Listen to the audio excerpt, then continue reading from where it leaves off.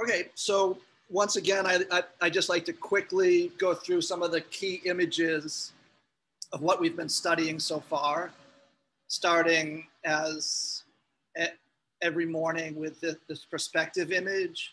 I'm not going to go into elaborate explanations of these.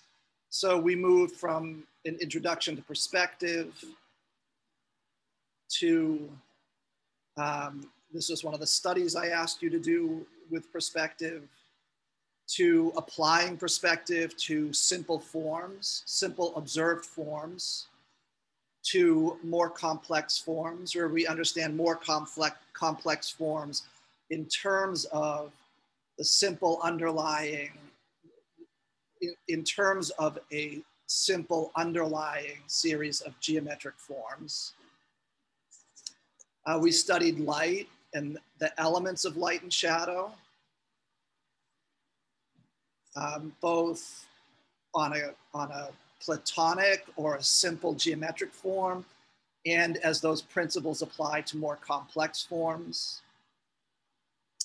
We did our own drawing of light and shadow on simple forms. We moved into the beginning of planar structure, which we are going to revisit today in relationship to a self-portrait. So we're going to look at this image again in a minute. We studied planar structure in relationship to simple objects. We did our drawing related to that way of thinking. We studied light and shadow on a somewhat more complex form of a drapery. So this is the drawing that you should be engaged in. Now, maybe some of you are finished with this. This will be due on Monday. Technically the classwork for the remainder of Tuesday's class and then Wednesday. So that's where we are. We've gotten up to that light and shadow on a complex form.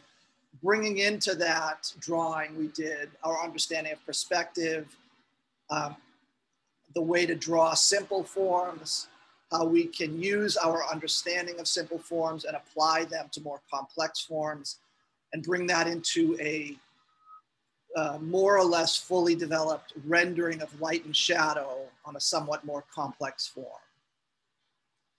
So I want to touch on something I spoke to Sefi about yesterday in a private conversation we had. Because I think maybe this is a question that comes up for several people or more than one person. So Sefi asked me about the technique for turning the form, right? So on this drawing by Proudhon, we have the light coming from above, right? So this is a figure illuminated from above. And if we look at the light and shadow on all of the parts of the body that are visible in this half figure, we can see the elements of light and shadow operating, right? Most clearly, in terms of how we've studied it, the light and shadow on the figure's breasts. So if we look at the light and shadow falling on this form, we have the light mass and the shadow mass. So the question, I think, or a difficult question for people often is how to turn that form. So you'll notice in this drawing by Proudhon, and we've talked about this, but I think it's worth going over. Proudhon is turning that form. So here's the Terminator, right? But Proudhon takes that Terminator, which he would have started the drawing by stating that in a very stark, simple way. And then he, sort of tickles in or nudges in this halftone, right? He's giving a little gentle tone that's transitioning. It's a kind of gradient that softens the line between the shadow mass and the dark mass. So this tone here would have been a gently, sort of like a gently touched in tone with the charcoal the artist is using. So, that's one technique, that gentle tone, probably little strokes that are doing something like this. that my cursor's doing with the drawing tool to make that smoky gradation that turns the shadow into the light. So there are other things we can look at in this drawing.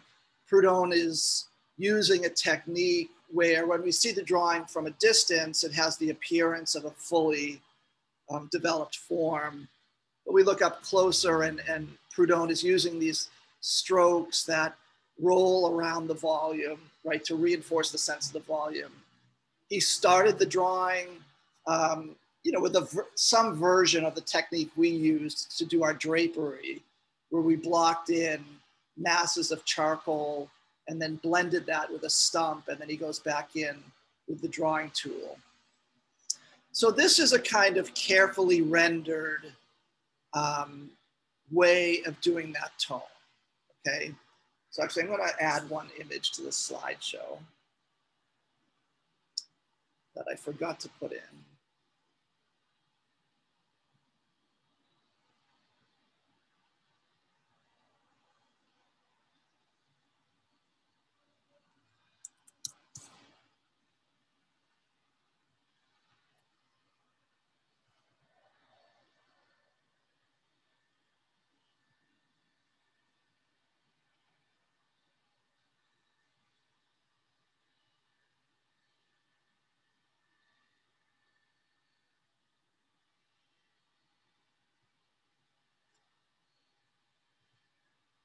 Okay, so this is a cast drawing, a contemporary drawing by an artist who attends a very classical school. A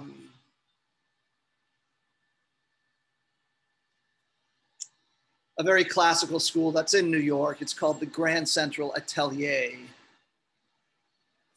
So they also, similar to the Prud'homme drawing, although this is more polished, obviously, you can see all those elements of light and shadow that we've been studying, right? So this large, complicated shadow mass, core of the shadow, reflected light, and then notice that little halftone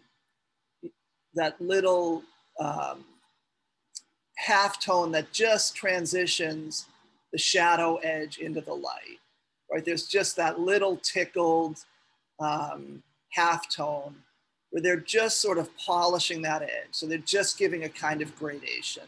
That little halftone there that just softens the shadow and transitions the shadow into the light. So it feels like it rolls around a form instead of being an abrupt division or an abrupt line. So in this drawing, sometimes the planar shift, so the shift from the shadow plane to the light plane is sharper. So we get a more abrupt halftone. And sometimes it's softer. It's more of a roll around, a round form. So, and we get a softer, smokier halftone. So the Prud'homme and then this Grand Central Atelier use of light and shadow and halftones is a kind of softer approach to it. This is a drawing by Pontormo, who was an Italian Renaissance painter. So it's a very old drawing, done somewhere around 1520, I don't know the exact date. So this artist is also using the same elements of light and shadow that we used.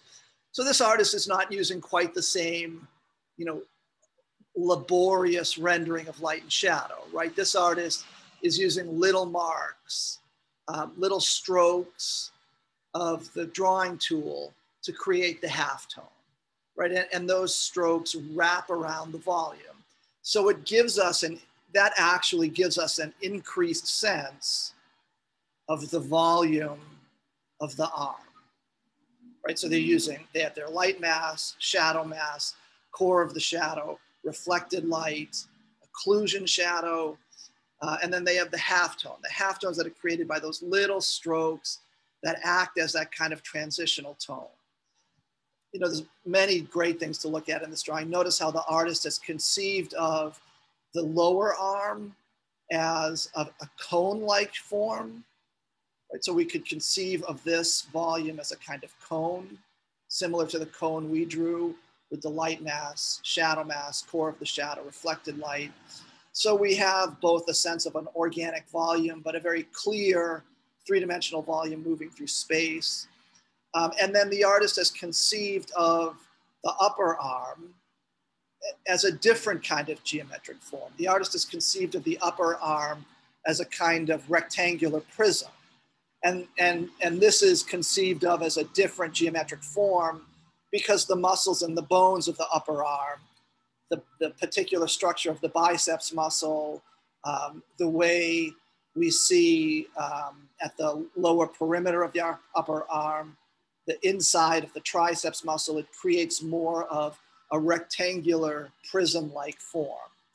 And so the artist has very clearly conceived of a kind of box here as the initial conceptualization of that volume. And we're going to be going back to that in our first self-portrait we draw today. Let me just say something. This, of course, you know, there's a lot to be admired in the labor and the skill that goes into this drawing. I just wanted to say that this is a much better drawing in most ways. This artist much more successfully conveys a clear sense of volume and space, the way we have an absolutely clear sense of how these volumes move through the space, right? There's absolutely no mistaking the direction and the distance of that plane compared to that plane. Whereas in a drawing like this, where the artist gets bogged down a little bit in very fussy rendering, we lose a sense of the clarity of space, right? I don't have a really clear sense of the space, the spatial relationship between this part of the ear and that back surface of the back surface of the head, or what's left of the back surface of the head in this fragment. So in terms of creating a very clear sense of three-dimensional volume and the way three-dimensional volume exists in space, this is a much better drawing. So I think it's worth pointing out that we don't necessarily want to get seduced by a certain kind of technical, kind of elaborate technical labor. That doesn't always lead to better work. People probably have an intuitive sense of that, but I just think it's worth pointing out. Pontomer is also one of the very best drawers in the history of drawing, so it's a little unfair. So we're going to go. As I've mentioned, we've studied our geometric forms, perspective, somewhat more complex forms, organic forms. For the last section of the class, we're going to be drawing self-portraits. So we're going to be going into the complexity of the human figure. But we're going to be starting that by bringing what you've been studying in the sketchbooks into the work we do, let's say in class, or in our remote version of class. So we want to be thinking of these lessons we've learned in our sketchbook studies. So how do we conceive of the complex volumes of the human body as both planar structure, so this planar construction we see Bridgman using, and the larger space that can be conceptualized in terms of this geometric structure that's conceived of as existing around that head.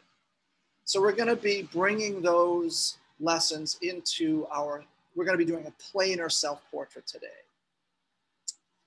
So again, I want to emphasize that planar structure as a step toward understanding complex volumes is very common throughout history. So we looked at this Luca Cambiaso drawing. I mentioned how Cambiaso always made these geometric, structural, perspectival simplifications of the human figure, so that at the beginning of the process of making a painting, so that he could clearly understand how the complex organic figures that he would ultimately end up making exist in space. So here's a drawing that we might think of as transitional between this conceptualization and his more elaborate organic figures in his paintings. But notice in this simplification of the head, the artist is dealing with big planes, right? A big plane on the forehead facing the light mass, the top plane of the head also facing the light mass, and then the side plane of the head in shadow and moving backward in space. So we have a clear sense of the three-dimensional volume and three-dimensional structure. We've looked at this drawing several times by Dürer. We're going to be doing something like this, but a little bit more organic than this. Planar structure is not merely a technique of the past. So a very famous contemporary artist named Kerry James Marshall is highly conscious of planar structure, and you particularly see that in his drawings. So notice the way Kerry James Marshall in this drawing of a young girl is constructing the head in a way, in many ways similar to the simple structure in this Cambiasso: front plane, forehead, top plane of the head, side plane, moving in shadow. Front plane of the forehead indicated by these two highlights.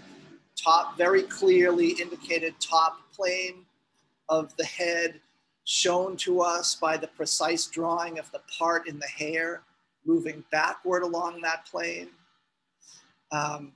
Notice the side plane of the head that starts at the highlight on the forehead and it moves back this way. Kerry James Marshall is thinking about the planar structure of a bone called the zygomatic bone. This is the zygomatic arch. And then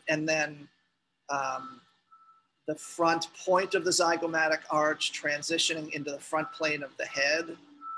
And so if we step forward quickly to a planar conceptualization of the head here, notice how Kerry James Marshall is, in his drawing, he's conscious of, so just look at the front plane of the forehead, top plane of the head, side plane of the head indicated by the transition in the anatomy of this bone here called the zygomatic arch, which creates this side plane that starts right here. Notice Kerry James Marshall consciously thinking about front plane, side plane, zygomatic arch, understanding those underlying structures of anatomy. Notice the way he's drawn the neck, clearly conceptualizing it as a full cylindrical volume.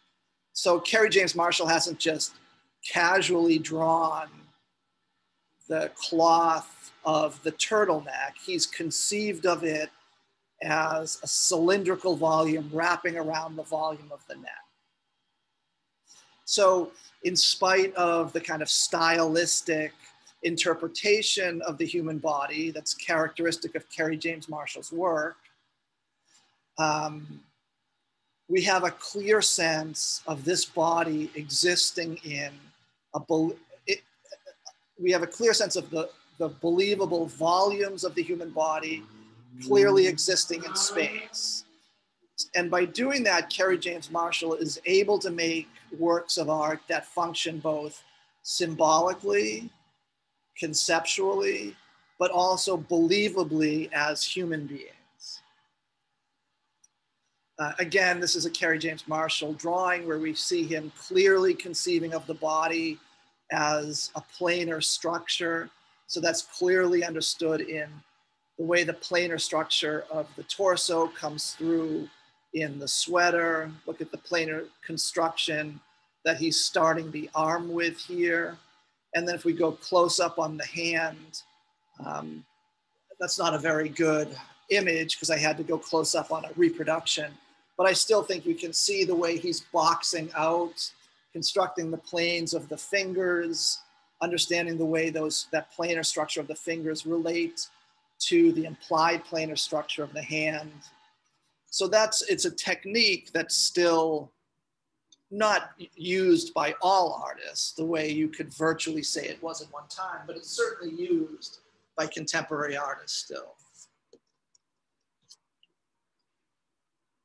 And in the case of Kerry James Marshall, being used by a contemporary artist who you could easily make the case is making amongst the most important painting being made today. So just another example of a planar conceptualization. I believe we've looked at this before. So this is an anatomy teacher named Elliot Goldfinger. And you've seen these, I think, in the sketchbooks where he constructed this planar conceptualization of the head. He's showing how it relates to an image of a model posing, and then also showing how it relates to the underlying anatomy. So if we look at certain anatomical features here, this bone here is called the frontal bone. And then we come to on the skull, we come to this arch, which is called the parietal arch. And the parietal arch is the point on the skeleton or on the skull that marks the transition from the front of the skull, the front plane, to the side plane. So he's simplifying that transition from front plane to side plane. So we get this kind of box-like mass of the head. He's noticing how the zygomatic bone comes down and creates the mass of the cheekbone. And along the front corner of the zygomatic bone, we have the transition from front plane to side plane, front plane, side plane. Notice the ear sits very clearly on the side plane. If we look at the transition from the zygomatic bone to the bones of the dental arch, this is called the maxilla. We can see the transition from front plane to side plane, which is reinforced by a muscle called the rhizoris muscle. So you'll notice this little strap of a muscle here that runs from the zygomatic arch and inserts into the round muscles around the mouth called the orbicularis oris. And this muscle is an important muscle for smiling. So when we smile, this muscle contracts and pulls up the corner of our mouth. So that muscle in conjunction with the bones creates this very commonly observed transition from front plane to side plane. So I'm not pointing these out because in this class, I expect you to memorize any of this anatomy. I just want to point out for anybody who may be interested that all of these elements of the structure of the body and how they help us understand how to make a convincing drawing of the human body is ultimately related to anatomy. And the study of anatomy in relationship to structure is certainly a useful thing to study if you're very interested in advancing with your drawings or paintings or sculptures of the human figure. But that's something that would have to be pursued on your own or in other specifically designed courses. So just very briefly, this is a Hilma af Klint drawing. So Hilma af Klint was actually a pioneering and very famous abstract painter. There was a big show of her work, I think 2 years ago in New York. I don't know if anybody saw it. But like many of the early abstract artists, they were originally representational artists. That was their training. So again, just looking at a really beautifully rendered drawing. This artist is using white and black chalk plus red chalk. So it's a little bit like the materials we used to do our drapery drawing, just adding red chalk to it. So let's look at the structure. So if we really analyze this structure, we can see front plane from highlight to shadow edge. A front plane where we feel like we could put the palm of our hand there and we would feel a flat surface. Then at highlight, there's a change in direction of the head, right? Change of direction of the head at the transition from front plane of the forehead to the side plane. Change in direction of the head from front plane to side plane at the shadow edge. Here we have the reflected light that she's brought in with some white chalk added to the initial shadow tone, creating this side plane that's actually a side plane that will all be able to, we all share the same planar structure. Exactly how that's constructed from one person to another is a little bit different, but we all have this same planar structure because we all have similar skulls and we all have the same muscles. They're constructed a little bit differently from person to person, but by and large, they're very, very similar. So we all share, if you light your own head the same way Hilma af Klint lit this model's head, you'll see these same planes. And that's what I want to be looking for in the self-portrait today. Notice this slightly lighter, almost triangular side plane here. That's created because we all have a side plane that's created by this muscle here called the masseter muscle. And that masseter muscle originates along the bottom edge of the zygomatic arch and inserts into the corner of the mandible, corner of the jawbone. And if you clench your teeth very tightly, you can feel that muscle contract at the corner of your jawbone. That's the muscle we use to chew. So, and that muscle, the way it's placed in relation to the zygomatic arch and the corner of the mandible or the corner of the jawbone, it creates this distinctive side plane. Then we have a transitional plane created by, again, that rhizoras muscle before we get to the front plane. Notice here the highlight showing us the way the zygomatic arch creates the cheekbone and then transitions up along the front plane. So we have this transitional front plane following the structure of the skull. So we're obviously not going to be able to identify the anatomy. Again, if anybody's interested in further studying the human body, you know, I often get students who would like someday to work in comics or in CGI.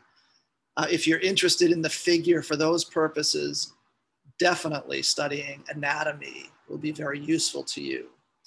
But again, that's something you would have to pursue either on your own or in dedicated classes to that. So, okay, we are going to be doing a structural planar self-portrait. Let me just notice one thing.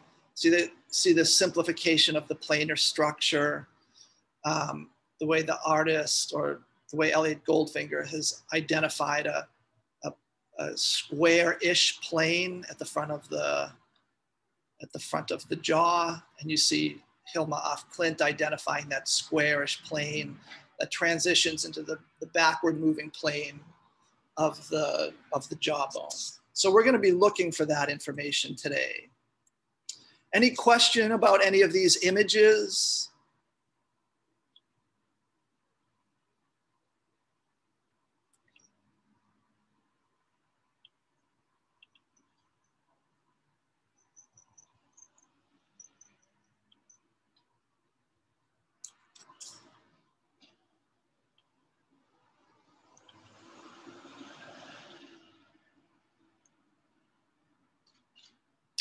Okay, so I have set up here my mirror. So you're all going to need to get a mirror. I'm sure everybody has a mirror of some sort that you can use. You could use something like this. That's fine. You know, that will certainly work. I can place this here and I can see myself in the mirror. Be better to get a slightly larger one. You know, you can get a mirror something like 12 by 16 inches at a dollar store, at a Home Depot. You know, it's just a matter of a few dollars. You can get larger ones. I think larger ones are $5 or $8. So if you don't have a mirror, you are going to need to get one for this drawing. And you want to be creative. And I know everybody can do it. I've seen students do this forever. So that you somehow set up a mirror so you're looking into the mirror like this. Okay? So you got to figure that out. Again, I've seen students do it forever. I know everybody can do it. But it might take a little bit of ingenuity this weekend, or maybe you have some kind of setup where you can do that immediately. So I just want to confirm, I believe I have this set up, but you can see my 3/4 reflection on the screen. Is that right? Yes. Okay. Yeah. Okay, so what we're going to be doing is, and I'm just going to make sure.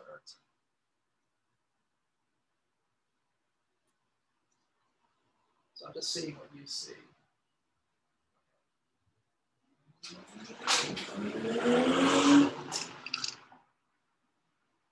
So I haven't done a self-portrait in years. So I feel like this will be fun. I hope you all find it fun.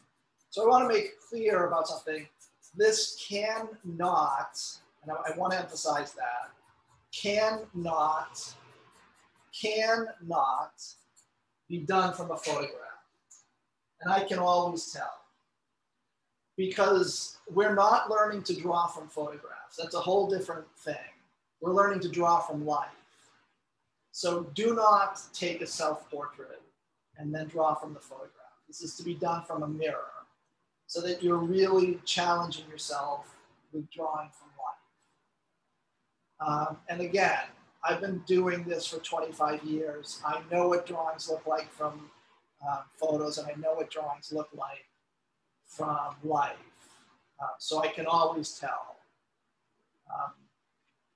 Okay, so now what we're going to be looking for. So I'm looking at a face. Okay, let me say one thing. Obviously, you're not going to be able to set yourself up in a box, right? But again, part of the ingenuity that I'm asking for from everybody is to set up a mirror and create a lighting situation where you have light mass, dark mass. Okay, so I'm lucky I have these north light windows, so I get this consistent light all day. You need to set up some situation like this. You can do it with an electric light. You can set up the lights you've been using somehow. Or if you have a window and you want to determine if it's facing north, you don't want a window that gets direct sunlight because then you're going to get changing light. But if you have a window in your house that's facing north and you can use that, that's a great thing to do. So somehow you need to set up a light side and a dark side. So because we've been using controlled electric lights, we have a very clear light and dark mass. So it's maybe not as clear looking here, but there's the light mass, and then we have this complicated shadow edge, right? Coming down right there. And we're going to be taking note of that.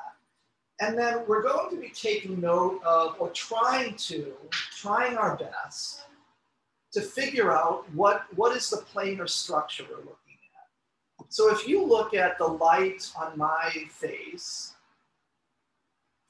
so we've studied light and shadow.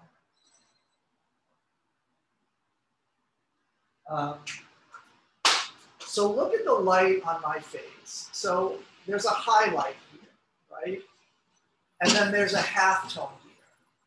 That's at the corner. This is we talked about that bone, the zygomatic arch. Here's the front corner of that zygomatic arch. Oops. And here we have a halftone. That's a little transitional plane, right, between the side plane of my head and the front plane of my head, right? So the front plane like this. And so we have side plane, a transitional plane, a little side plane, front plane, Maybe this front plane of the head, and notice the half tone at the front of my chin.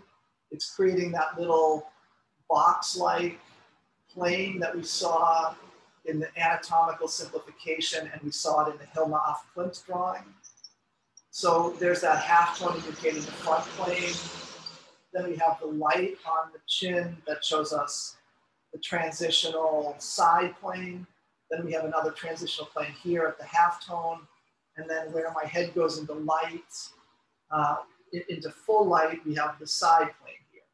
Now, if you notice right here, I'm going to clench that masseter muscle. So we see that muscle activating. So when I clench that muscle is tightening up and pulling my jaw tight against the maxilla. It's pulling the mandible up to the maxilla. So again, and that muscle there in relationship to the zygomatic bone is creating this side plane here. Then we have that front plane, transitional plane, side plane. Notice this highlight right here. That's that highlight we saw on the skull that I call the parietal arch. So that's that kind of backward curving plane or backward curving division between the front and the side of the head. So we're going to be trying to draw ourselves so that we take into account all of those elements. Okay, so I'm going to start, and I'm going to start on my blue paper, and I'm going to be drawing exactly as I've been starting all the drawings so far. So I'm going to raise that a little bit, bring my head backward a little bit.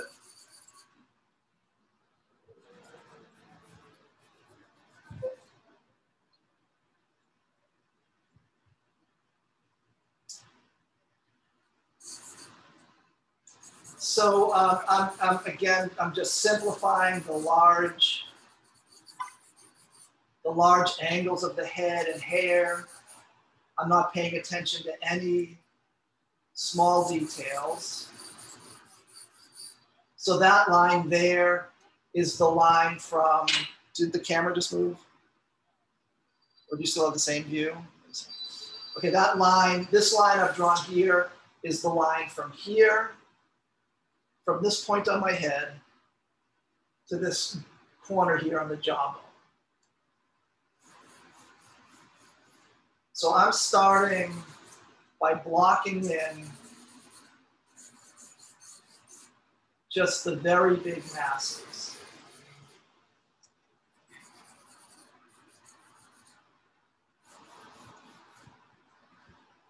So just roughing in that shape.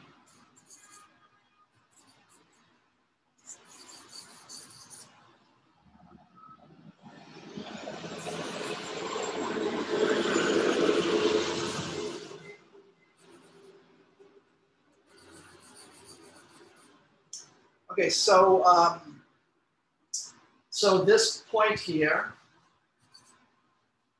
to this point here, to this point here is from the jaw, from the chin to jaw to the top of my head where it disappears behind my hair. So I'm doing very simple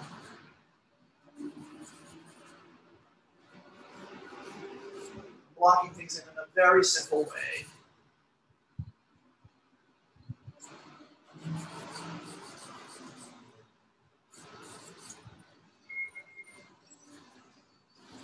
So I'm here going to think about the cylindrical-like volume of my neck.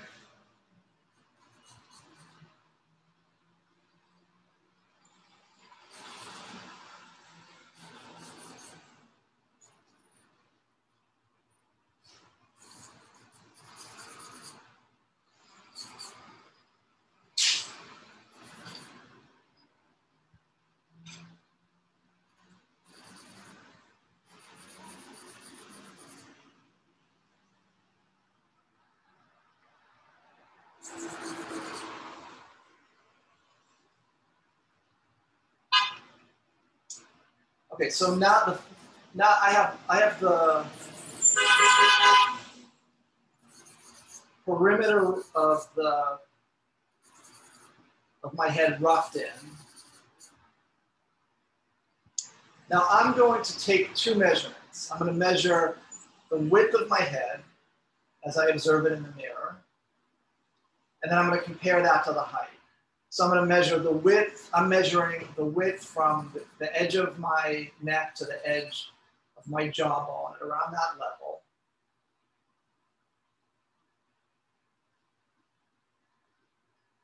I'm going to ask myself how many times that fits into the height of my head. So it's just a little bit more than half of my head. So I think I've made this much too big.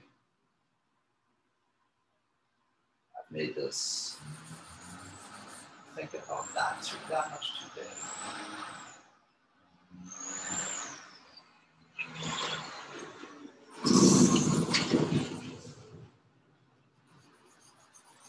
So once I had the first block in, I could see that I had made my head too big. I made my head too wide.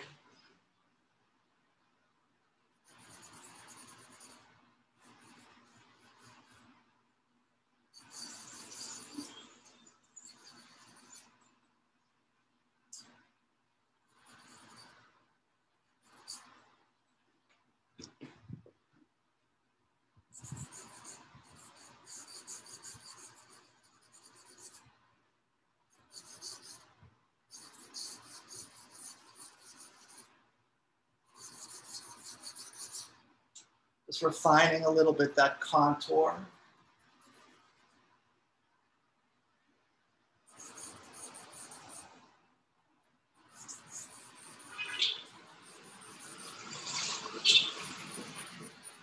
Now just indicating the hair mass. So I'm going to start looking for some of the information inside the form. So I'm looking now at this little halftone, which again, I'm going to treat that as plain. Start indicating some of the planes.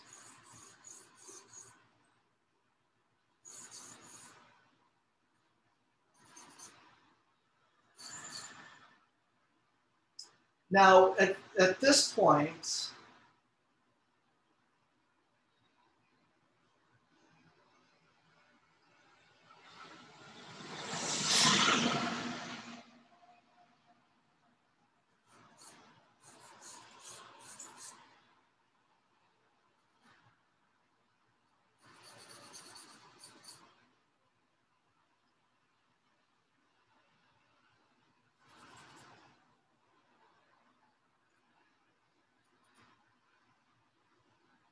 sorry, I lost my train of thought. Okay, I'm going to indicate my shoulder, the height of my shoulder in relationship to the bottom of my chin.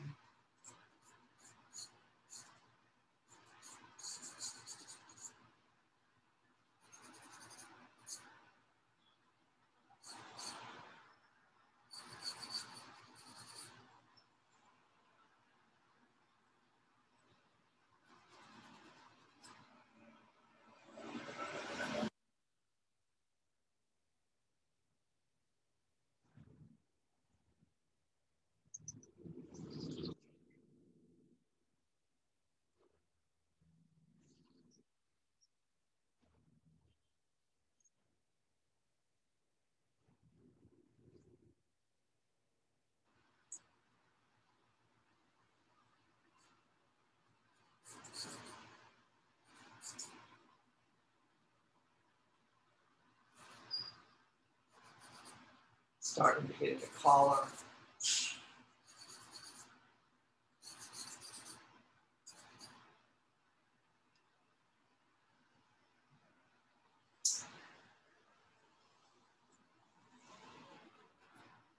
Okay, so now that I have this fairly broad lock in. I'm going to place the center line. So I'm going to look at where, so the center line. So the line that divides up my face in half, that runs down, runs from the center of the chin, up through the division between the lips, up through this, the philtrum here, up along the center of the nose, through that crease between my eyes, right, and right up the center of the head. I'm going to place that, and I'm going to look at the way it curves around that front plane of my face. Right, because the front plane of my face isn't an absolutely straight line. It's instead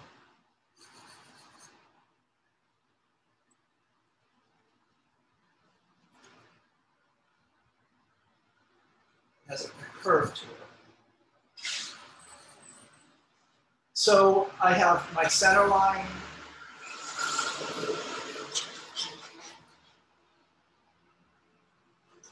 Now I'm going to rough in the placement of the features, not the features themselves, but just the placement. So where are my eyes located? So my eyes, I'm going to use as the indication of the eyes, the center line created by the tear duct here. So where is that on my head? It's going to be right around halfway up the head. And I'll just measure that to make sure.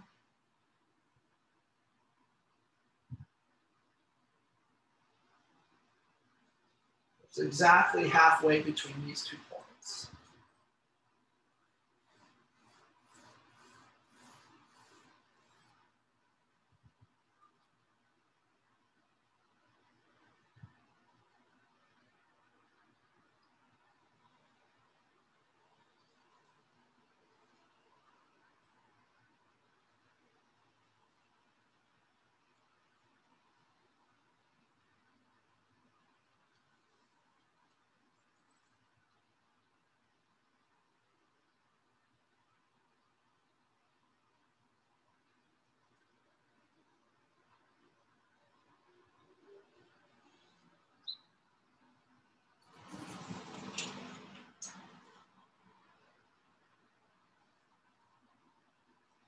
So it's a little bit higher.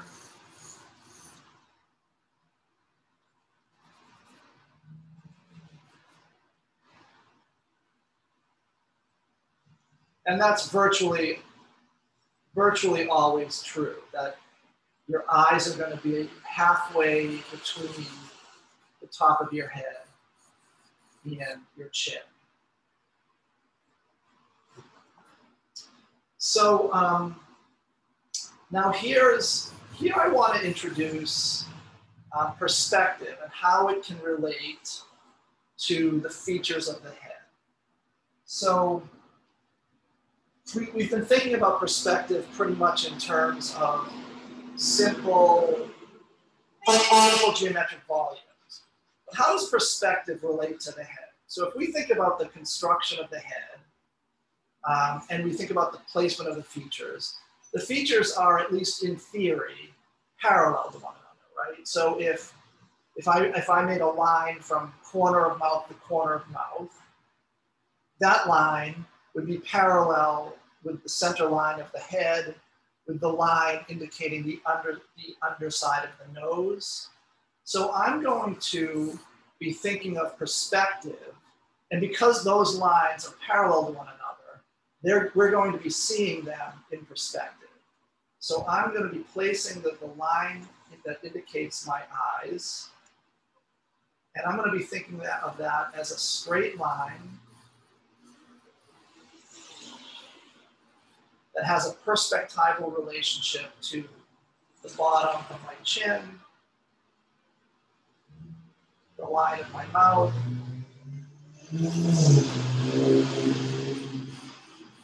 it's about right there.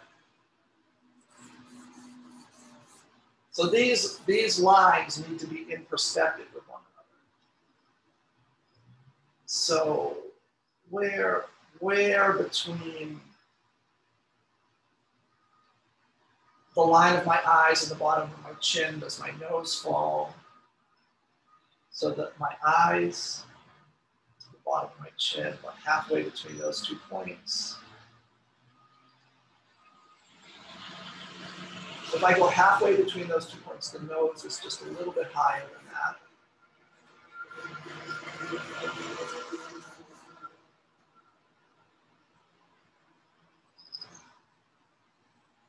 So just looking at the placement of those elements, I'm not drawing those features, just looking at the placement.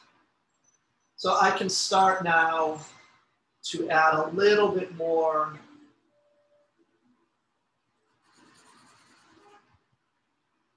variation to the contour, keeping my drawing still very planar and very structural.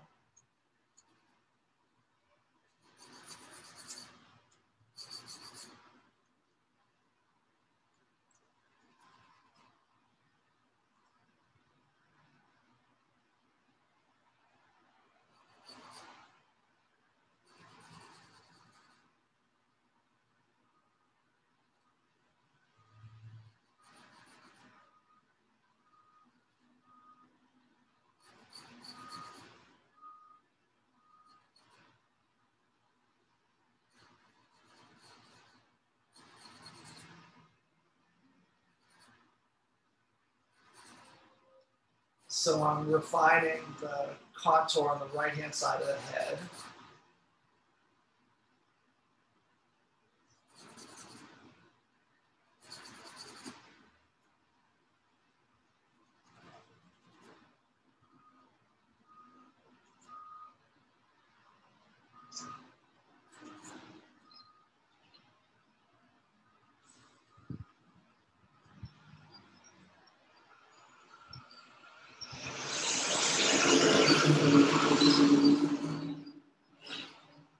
So this is my brow ridge. So the brow ridge, right? This is called the superciliary arch, technically. But we using more everyday language, we refer to this prominence as the brow ridge. So in terms of the relationship to the line indicating the relationship between the tear ducts, the brow ridge is around here.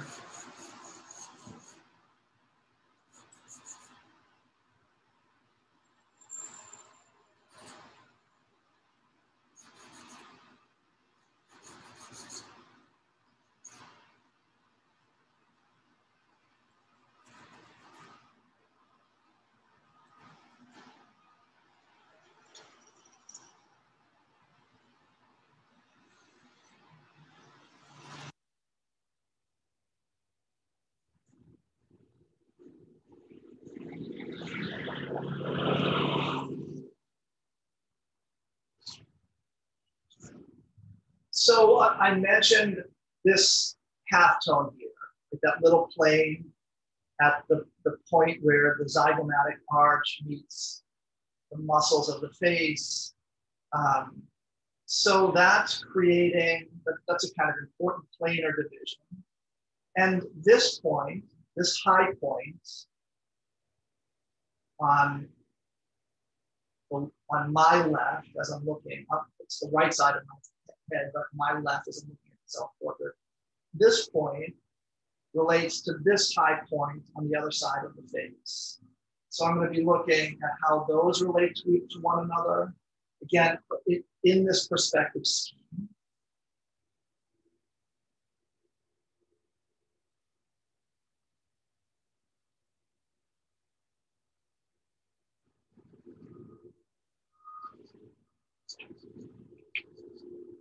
Some small adjustments here. I'd say neck a little bit thinner.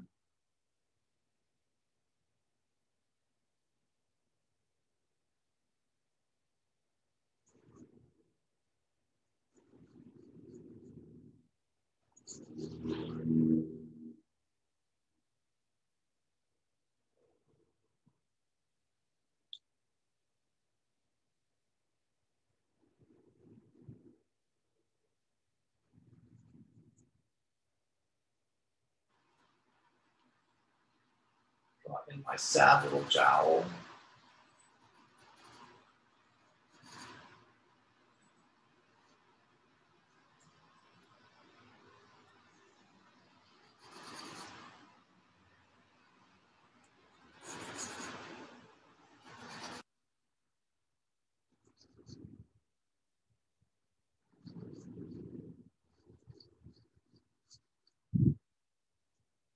course, don't hesitate to ask any questions as I'm doing this.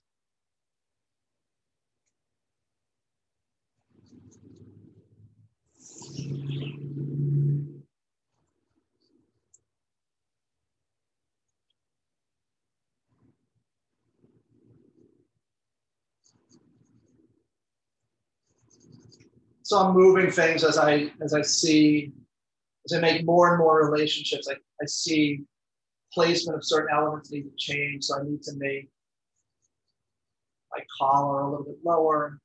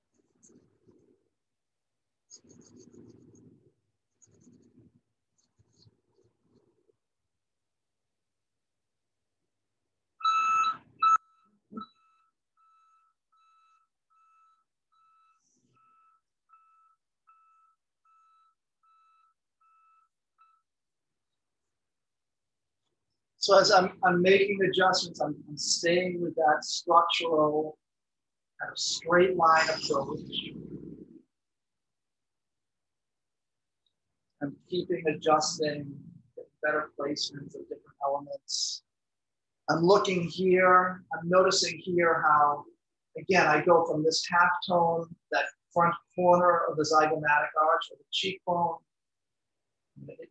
I'm putting in that little kind of squarish half tone there.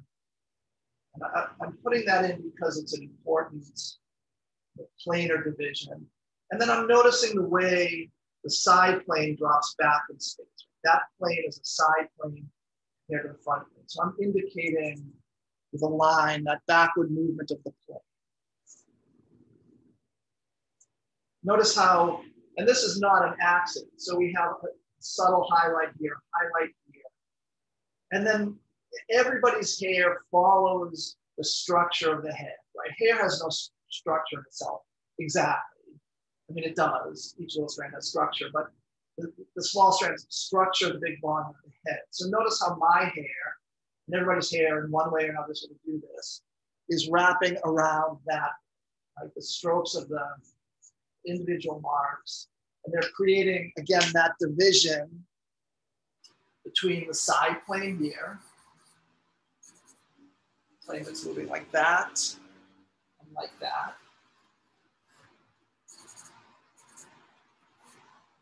There's a difference between that plane and the top plane. And I want to indicate that in the drawing. So I'm looking at the way the hair wraps around the head and starting to indicate, I'm not just copying the shape, I'm certainly not copying strands of hair. I'm looking at the way the hair is helping me see the planes of the head. So in other words, the volume of the head. And then I'm going to rough in the ear. And I'm going to draw that ear so that it is clearly sitting on the side plane of the head. And I'm going to look at, so I'm looking here at my brow ridge, place my brow ridge. And I'm looking here at this top corner of my eyebrow. So that's a certain point on the brow ridge. I'm going to place that in an angle relationship with the half tone at the cheekbone.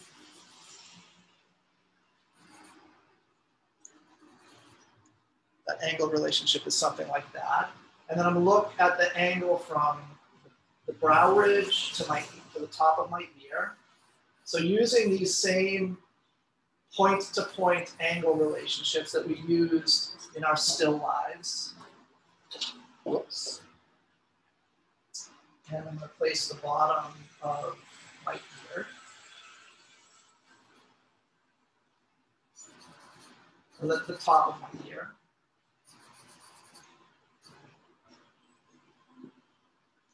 And I want to draw that ear so that it is absolutely sitting on the side plane of the head.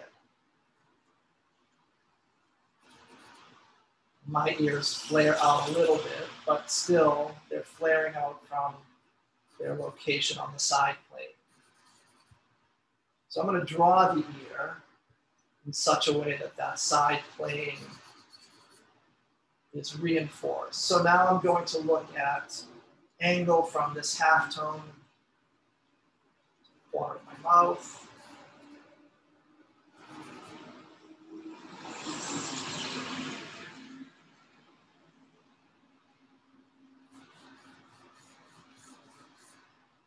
Mouth might need to be a little bit lower.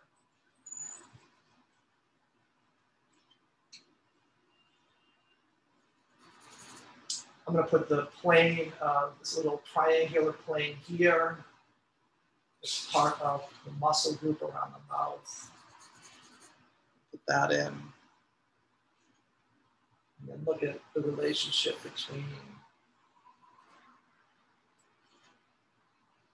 the corner of my mouth and the bottom of my ear. So the ear is going to go around there.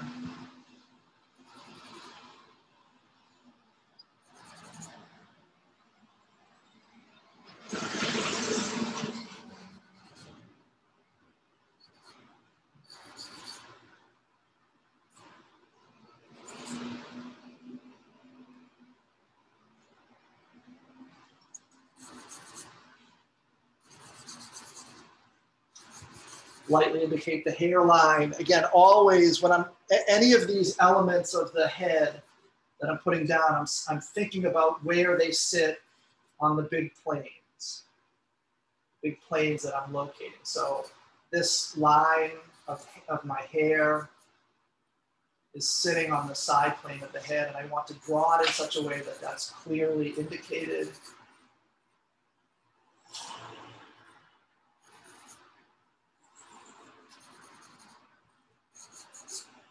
So just roughing in my hairline.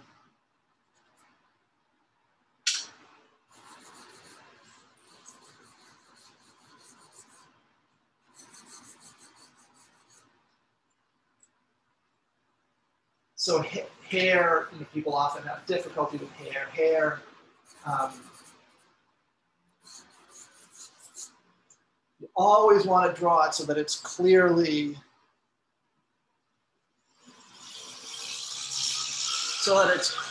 sitting on, so that it's clearly reflecting the underlying structure. You don't want the hair to be some weird shape that doesn't seem to relate to the structure of the head. So I'm looking at a few things, the way the individual marks of the hair wrap around those planes underneath.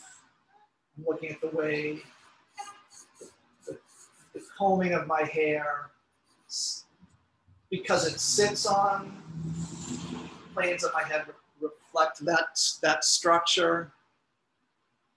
It's a little tuft of hair back here coming out.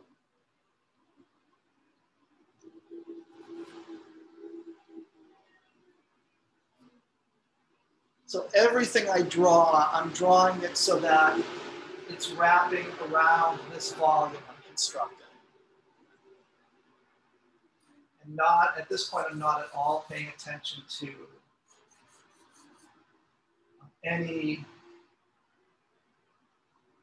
not paying attention at all to any kind of detail. I'm not getting bogged down in the intricacies of the organic structures. Sorry.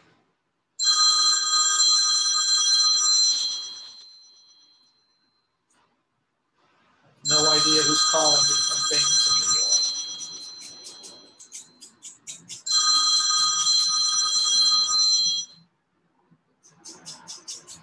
So this drawing today, we're going to be approaching just as a planar analysis. Professor, for people with like really long or big hair, is there going to be a way you want us to like style it for? Just pull your hair. Yeah, if you have long hair, pull it back away from your head. Okay. Just like pull it back in a bun or something. Got it.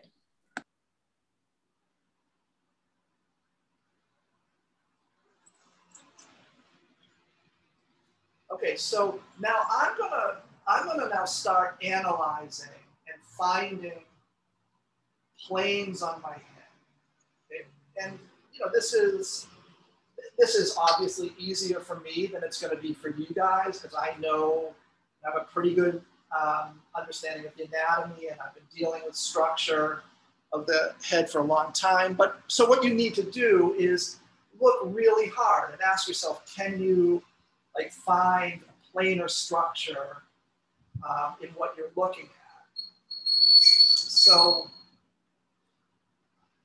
So let's look. So I'm now, right now I'm starting with the corner of my eyebrow, right, that's the brow ridge, right? It's this prominent bony ridge here. And technically that's called the superciliary arch. That's where my eyebrows are. And then if I follow the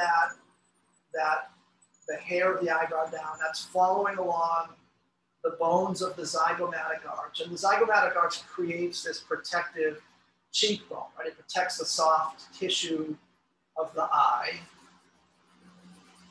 So I'm going to do this in two ways. I'm going to be tracing out with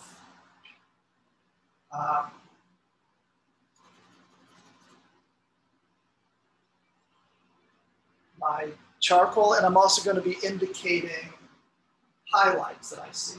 So I have a highlight here that's helping me see the side plane of the forehead. Okay, so this highlight, so I have a highlight here, and then it picks up a highlight here again. So I'm connecting those 2 points.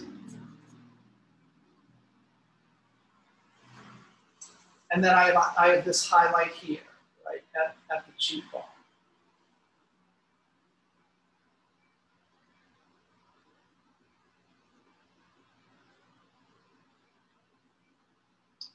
And then if I look at the light, sorry, I have to stand in one place, so it's a little bit tough. So if I look at the light on my head, notice how here, this plane of my head is more strongly illuminated than this plane.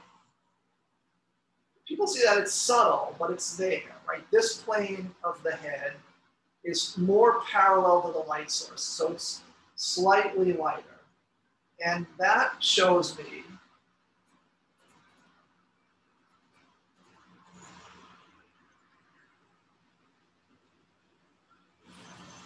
a plane I can identify, this side plane of the head.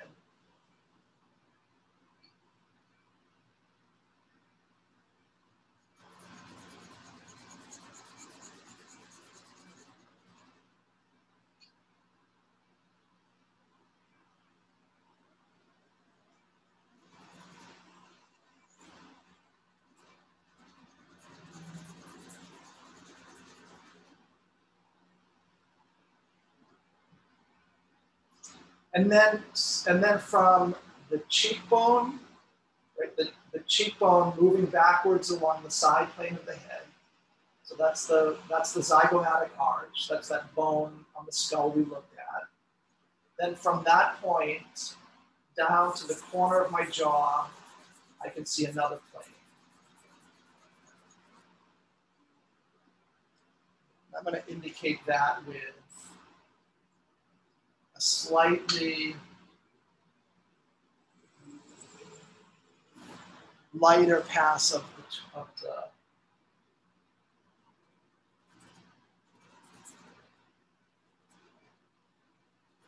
the white charcoal.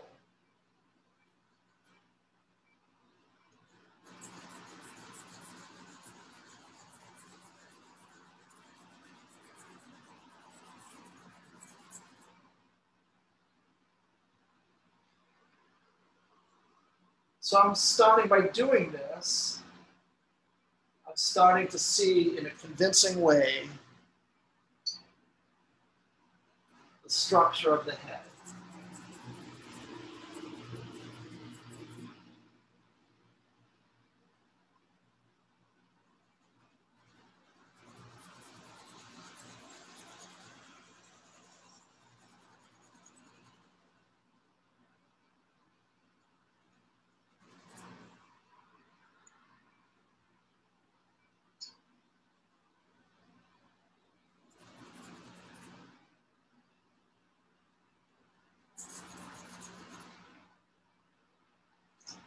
And that lightness of that plane continues into my hair.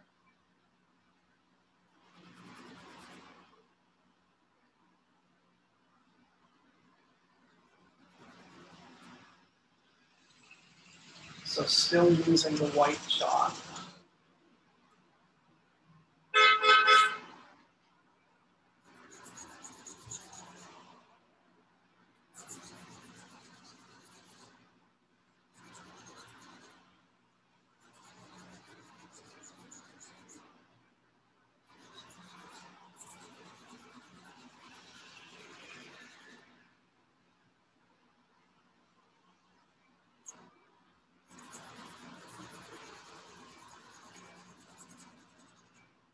So I'm starting to indicate I'm starting to indicate with the white chalk all the planes on the side of my head facing the light source that are most prominently illuminated.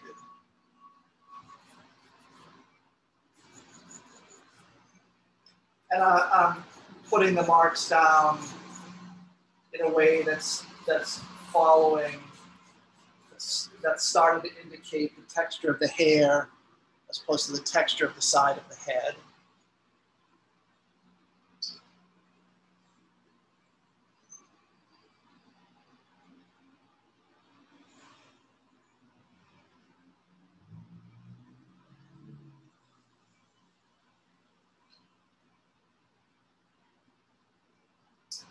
Now I'm going to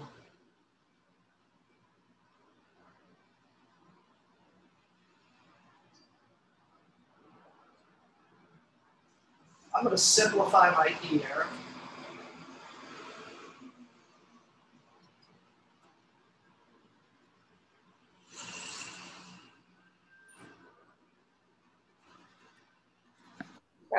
Professor, sorry to interrupt. For people who have, I guess, like more complicated hair texture, do you want us to mimic that too?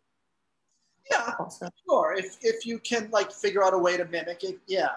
I mean, what you want to do is you want to make sure that however you draw the hair, you're drawing it so that you're reinforcing the volume of the head. So you absolutely want to avoid doing hair like let's say you have straight hair. Absolutely avoid this. You're making lines. If you have curly hair, avoid doing this. You right. You want to somehow. Would you texture. If you have like curly hair, because that reflects light like super weird. You have a lot of like darks and lights in curly hair. How would you suggest like simplifying that and mimicking the texture? Okay, so before we end today, remind me, and I'll do like from my head the best job I can of indicating a way of doing that. Okay. Okay. Thanks. So I'm going to, for now, I'm actually going to simplify this even more than I thought I would for now. So, and this is just to emphasize something about understanding the structure and volume. I'm going to ignore all of those small details. I may go back in before the end of the day and put them in, but I'm just going to emphasize the ear as, we can think of an ear as being just a flat plane, right? If we abstract away from all of those little details, get rid of all of those little curly cues,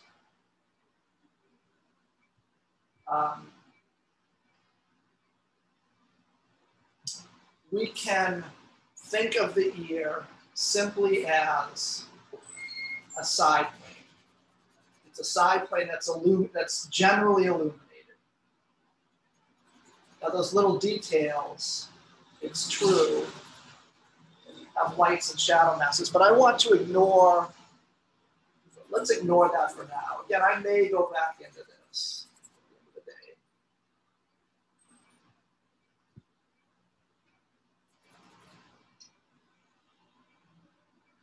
Okay, so continuing with the lights on my head. So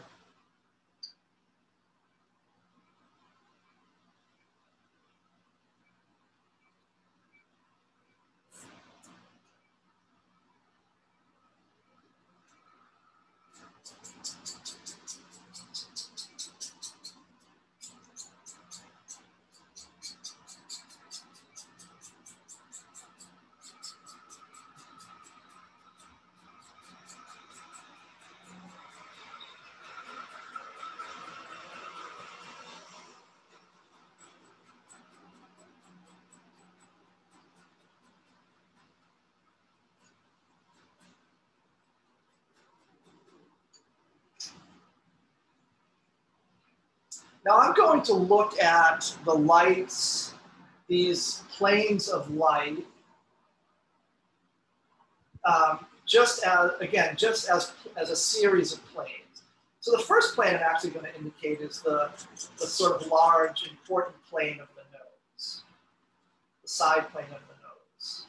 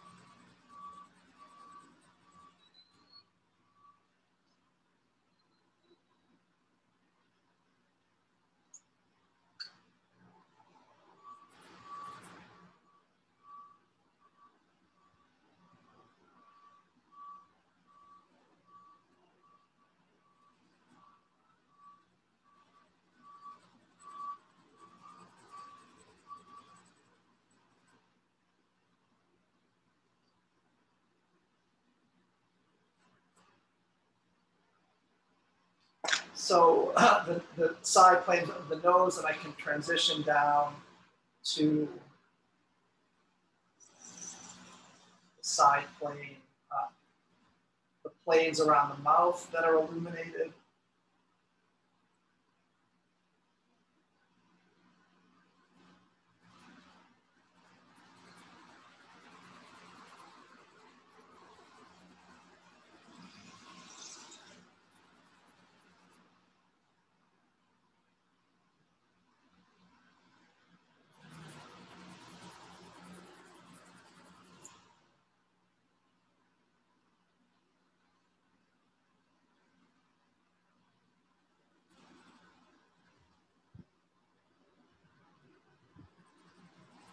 So just picking out these lights, again, as planes.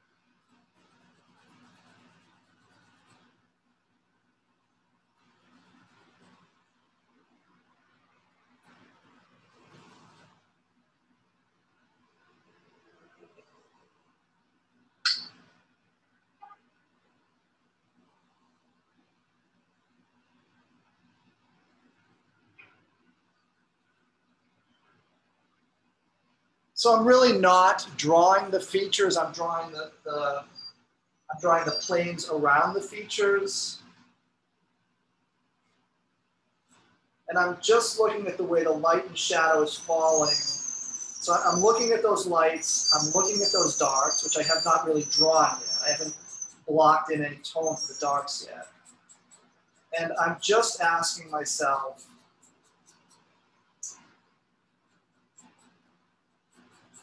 how can I interpret those light masses, the dark masses, and the halftones as planes moving in a specific direction in space?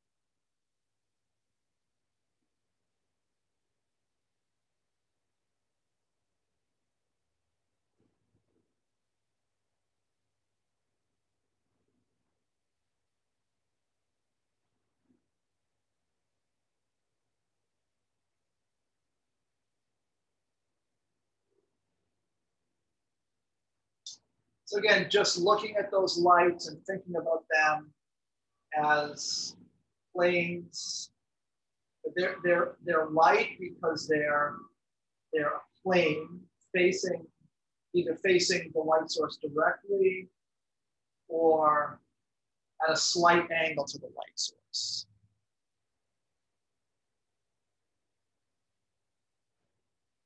So I'm just thinking about these initial planes of lights and shadows. So I'm seeing a slight shadow underneath my nose.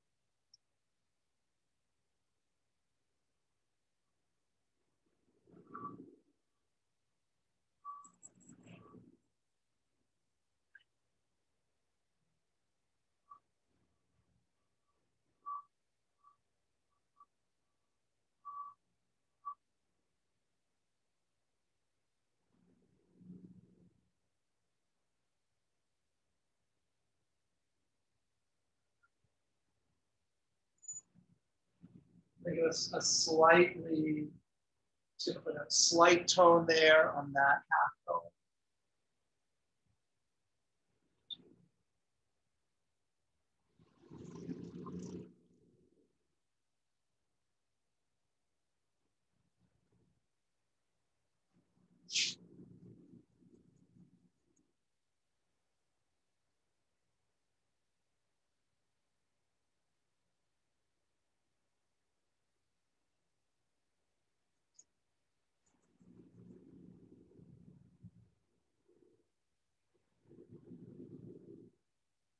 So I'm going to be using the white charcoal a little bit more. I'm going to be putting in a kind of light touch to indicate some of these halftone planes.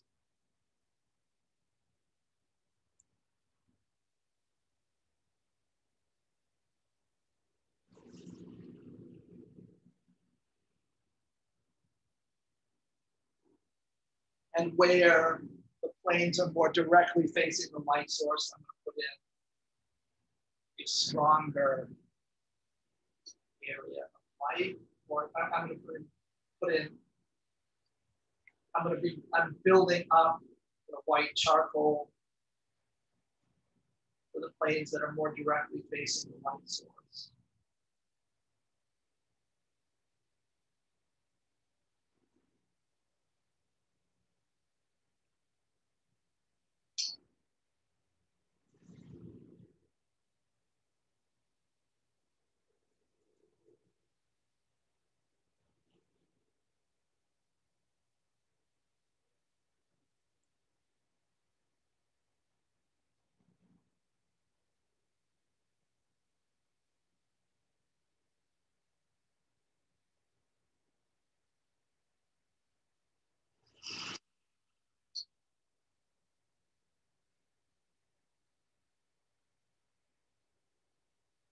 I'm just adjusting a little bit the size of the eye socket. I think that needs to get a little bit bigger.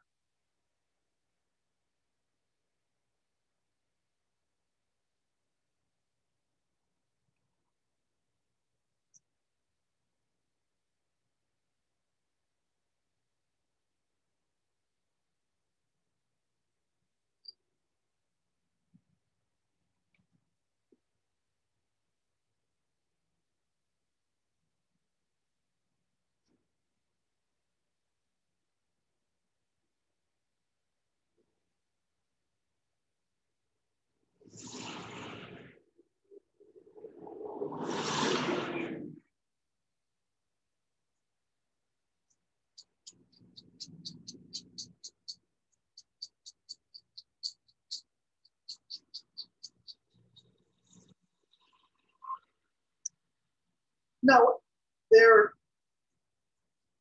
I have a relatively light skin color. So if your skin is a darker color, you may want to indicate the light tones with a lighter application of the white chalk to the surface. And then you can indicate more, in a more pronounced way, the highlights. Because depending on one's skin tone, sometimes highlights are more prominent than in other people. So this application of tone is somewhat, although this is far from an absolutely accurate depiction of the tone, but it's somewhat reflective of my particular skin tone. So you may be varying the way you use the chalk or the charcoal.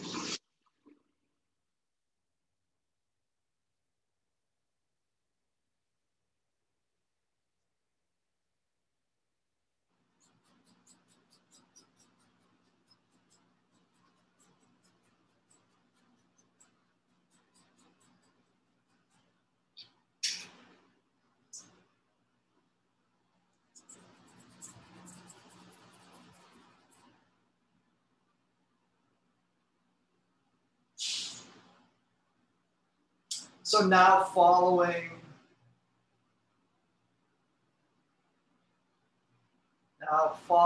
the way the light and shadow falls on my neck and its relationship to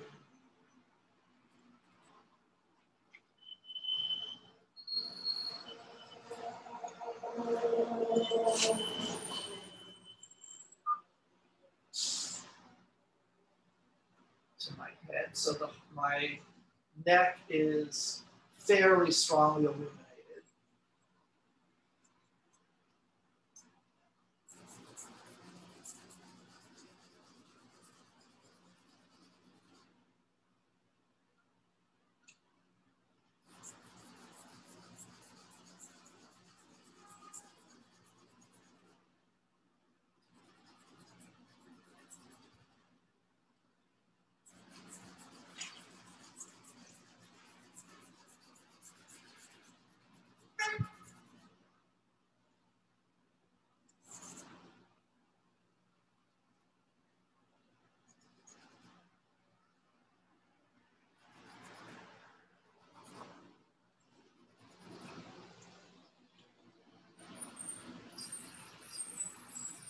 So I'm putting down first just an overall light tone for that area.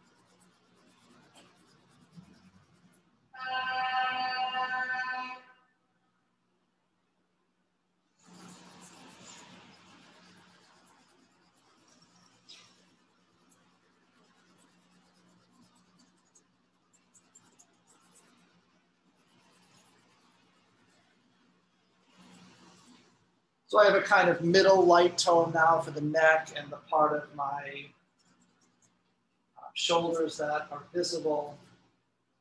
And so now I'm going to go in with a slightly lighter tone just to indicate where things are lighter.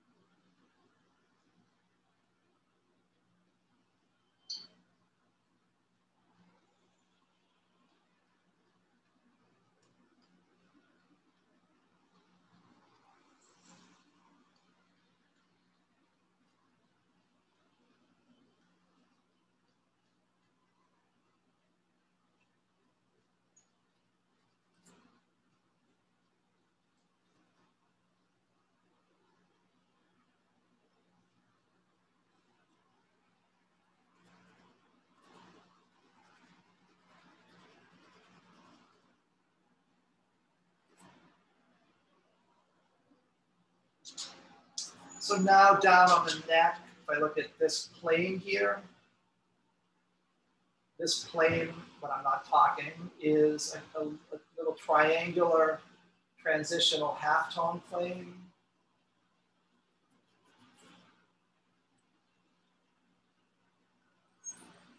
So I'm going to indicate the lighter plane around that turns that into transitional plane down there.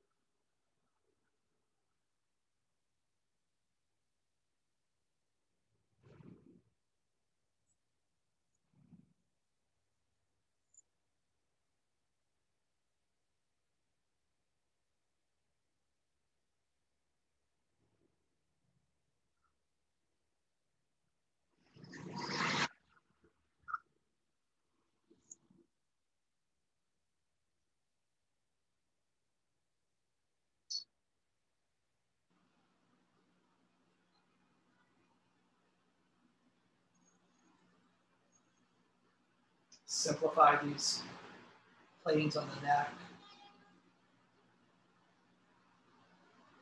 Redraw them, I'm taking out with the eraser.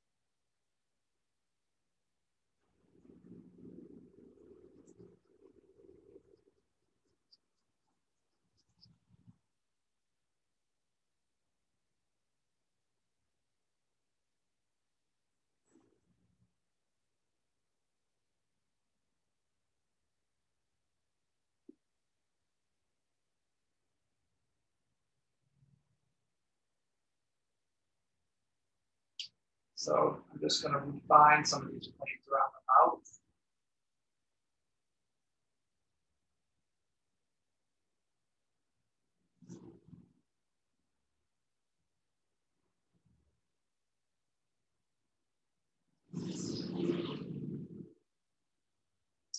So by concentrating on the lights, halftones, and shadows as planes, and if we're carefully looking at where those planes are in relationship to one another, we start to get at the features of the face without explicitly drawing the features. So I really haven't thought about drawing the mouth or the nose. I've just been thinking about instead the planes of the head in relationship to one another.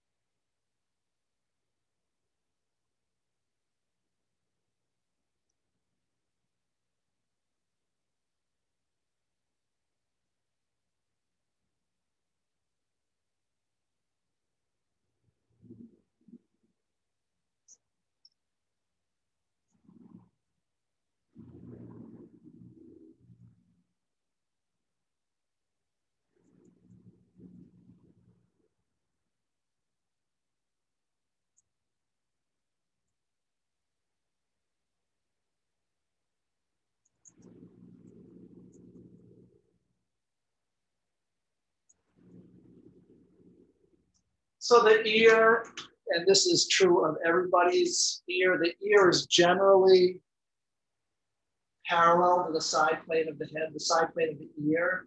Now, of course, people's ears project out in different ways. But as people probably know, there's great variety. Some people's ears project out from the plane of the head significantly, and some people's ears are much flatter in relationship to the plane of the head. But the ear at least starts on the side of the head.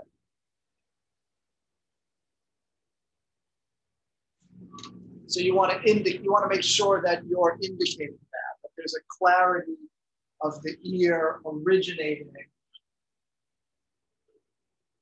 on that side plane.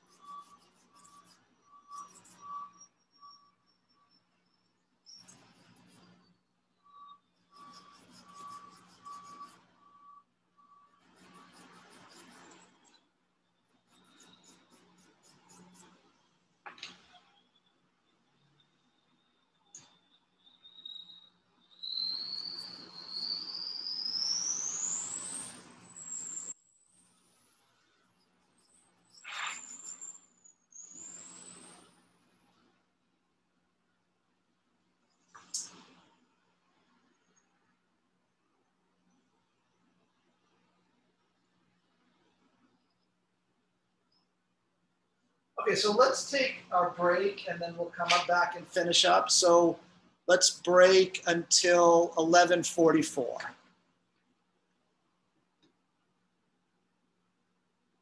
Any questions before we break? I was just curious, when would the self-portrait be due? Well, this planar self-portrait will be due, well, let's say a soft due date of Monday. If you need more time to work on it, that's fine. But we are going to be doing another self-portrait on Monday where we think along the same lines, but we try to render it more organically, but organically so that at the same time, it holds on to that planar structure. Okay. And so then because next week we have Wednesday is the last day, correct? That's right. Yeah. So this coming Monday we have this planar self-portrait and the finished drapery. Yeah. And then sketchbook 3 would be due Wednesday. Yes. And then whatever the more in-depth planar portrait we do Wednesday as well. Yeah, I will make that due whatever the last chance is before grades are due. Okay. I don't know exactly when that is though. I don't know when I have to have grades submitted. Probably by the weekend. Okay. So, I'd certainly be happy to accept it up until the grading deadline. Okay. All right. Thank you. I mean, if this, I don't know, people can let me know if this seems like a lot.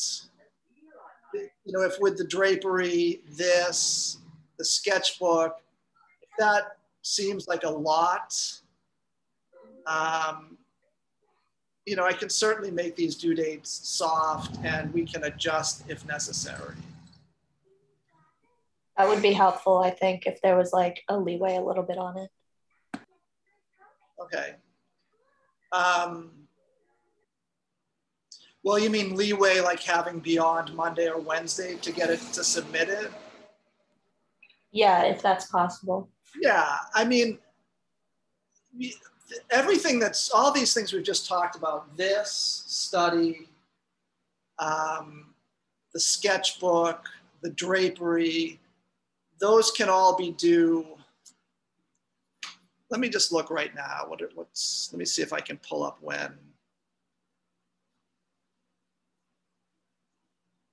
Just out of curiosity, do you all since I'm sharing my screen, do you see like my desktop behind this shared screen, or do you just see the view of my studio? Just the studio. Yeah, just the studio now. Okay, so you don't see like the icons below? No. Oh, okay.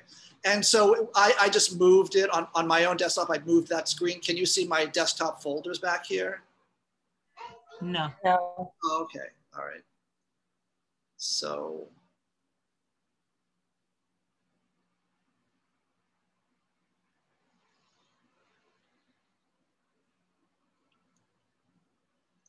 I'm just looking for.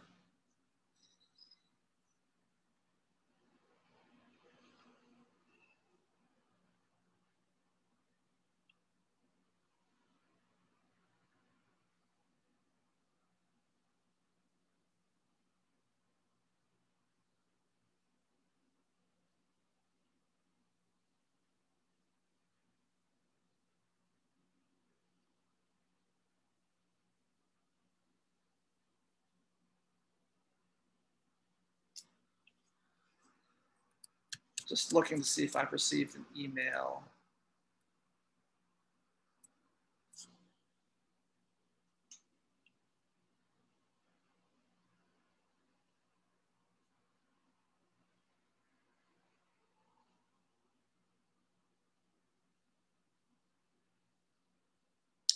I would think that it would have sent me a.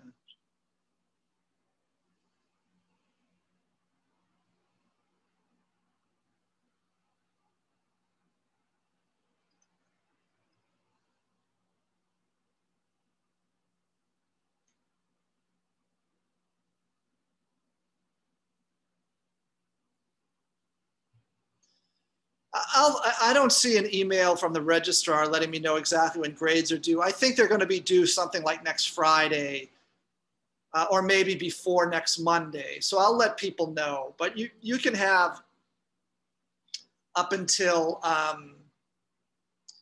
next, whenever the grades are due to finish these assignments. And those would be the only ones that where the syllabus is completely like, toss it out. Okay. Ignore the syllabus at this point. Okay. All right, great. Thank you. Okay, so let's take our break. So let's come back at 11:50 and we'll pick it up from there. Okay.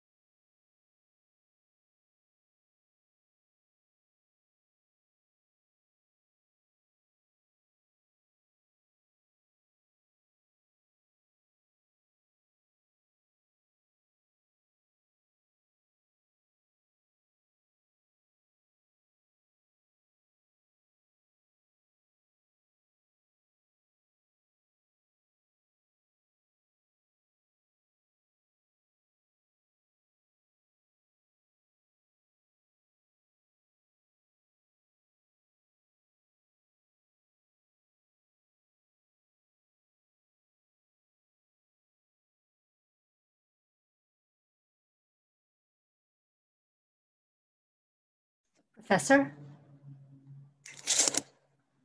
Professor, are you there? Yes. This is Seffi. I'm still having a little bit of trouble on the drapery. My shadow accents and terminator are very dark and they look like straight lines, so it doesn't look three-dimensional. Okay. So I tried softening the edge with little circles, but I guess if I do too much of that, you're not going to see the reflected light in the halftones. So I'm having trouble with the values, basically. Well, why don't you send me an image and I'll take a look. Okay, thank you.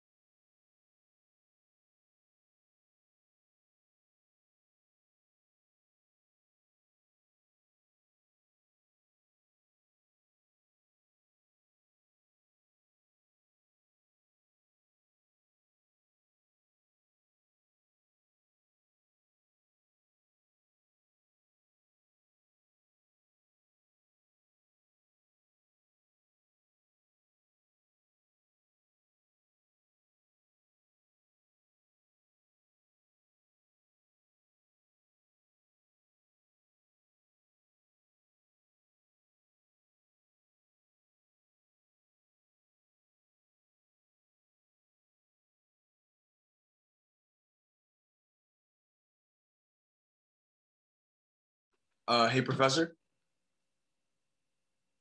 Hello. Yes. Hi. Sorry. It's Sebastian. I was wondering, do you mind if I send in the sketchbook now? I didn't know it was due at 9 a.m. I just assumed it was Oh due. yeah, that's fine. Yeah. Okay. Don't worry about it. I just want to let you know. Thank you. Yeah, those deadlines are pretty flexible. Okay. I mean, I think I have to put a time in, but yeah, don't worry about it. Oh, okay. Thank you very much.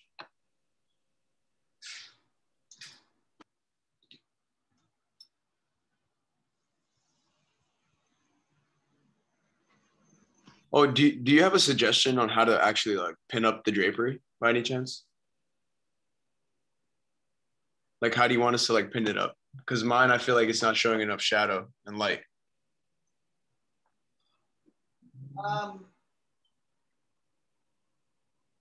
Well, I mean, why don't you send me a photo of your setup? Okay.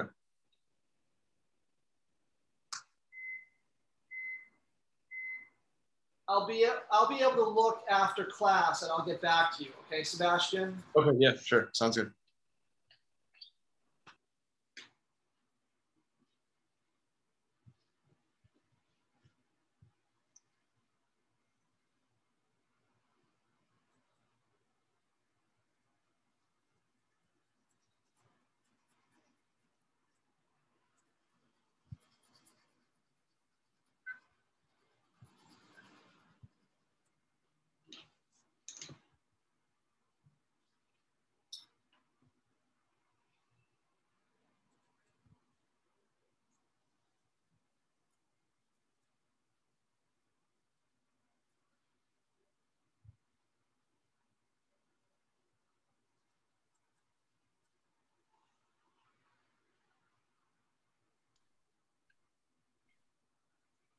Excuse me, Professor. Uh-huh. Yeah, I'm late on my sketchbook assignment that is due today because I forgot it's one of those few assignments where it's posted very early in advance rather than as we go by day to day. How much of a penalty is it if I get in late to you? It's okay. Don't worry about it. No. Okay. Thank you, Professor. Sorry about that.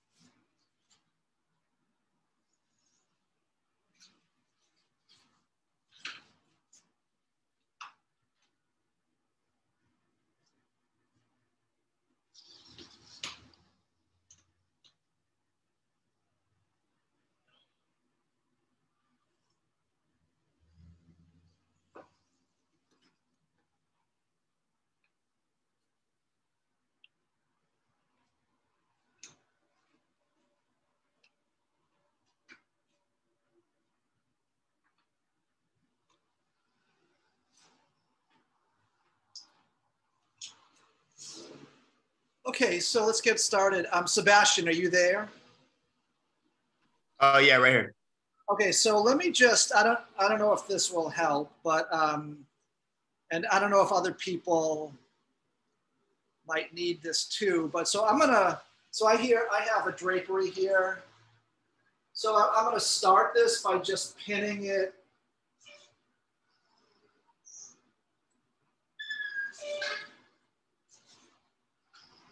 up like this.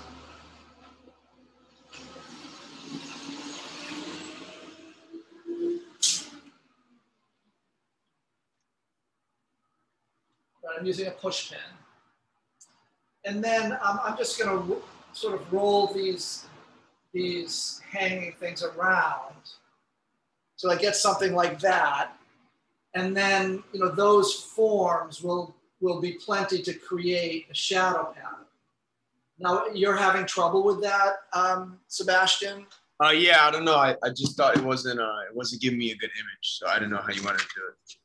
I mean, can you do this? Can you pin it? No, yeah. I mean, that makes more sense to like fold in the back. Yeah. I was just kind of hanging it and like it wasn't giving me. You want to fold it around the back. You have to manipulate it a little bit. Oh, okay. Okay. Thank you.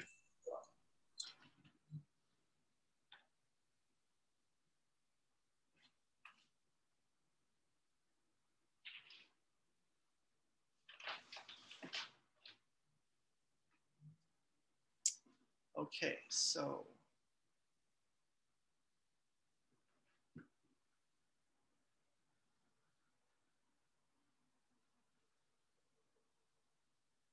Okay, can you all can see my reflection in the mirror? Yes.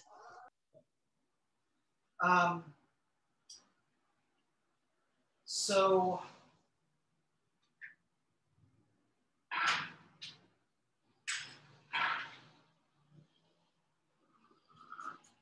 I'm gonna now block in the overall dark mass. So this whole side of my face is in shadow, and I'm gonna trace out the shadow plane in a somewhat, you know, again in a planar way.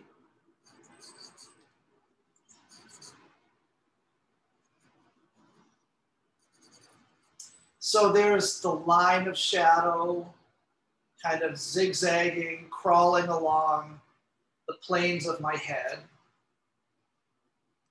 And I'm going to lay in the shadows lightly.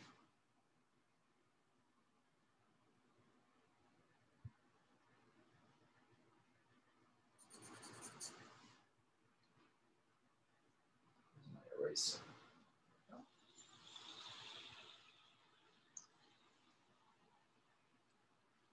There's something burning out my window, so I have a strong smell of burning. I don't know what that is. Kind of smells good, but maybe a little bit toxic.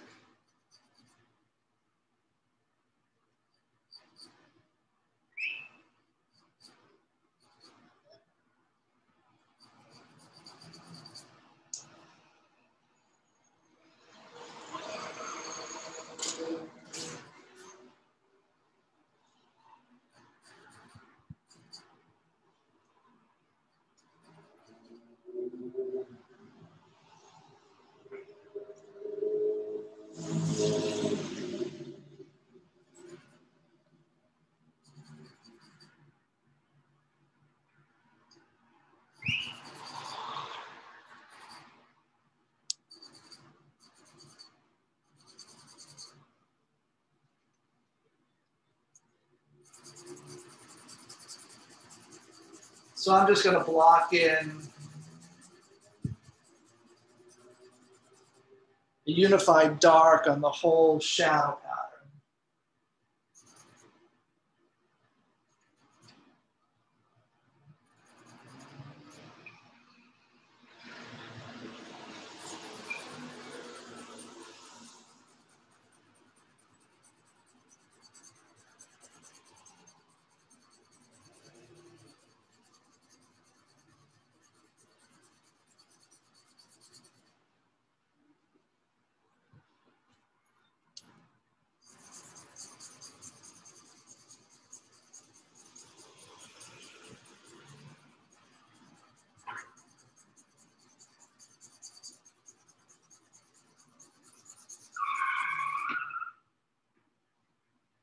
And just as always with the shadows, I'm going to be keeping the shadows broad and somewhat simplified.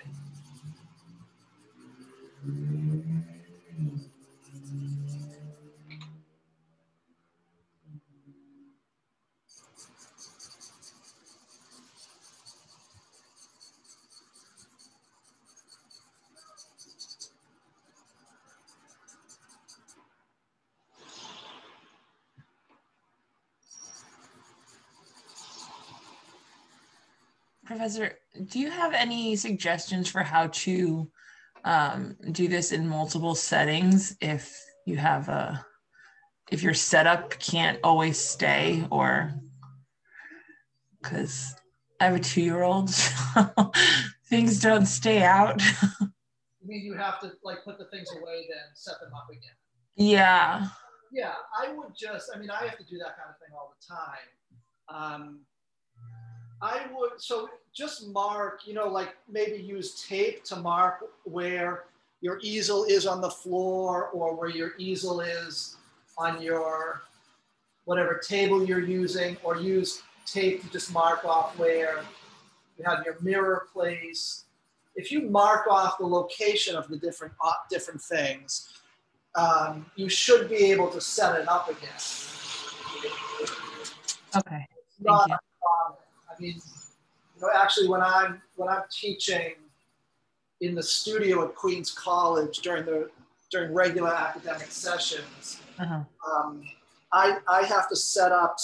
You know, we work on still lifes for 2 or 3 weeks at a time, and I have to set them up and break them down every day because other faculty use those rooms. Yeah. So I'm just using tape. I mark where the table is on the floor. I mark where the different objects are on the floor, and I just reset it up. Okay, so I'll do that. Make sense? Yes, it does. Thank you.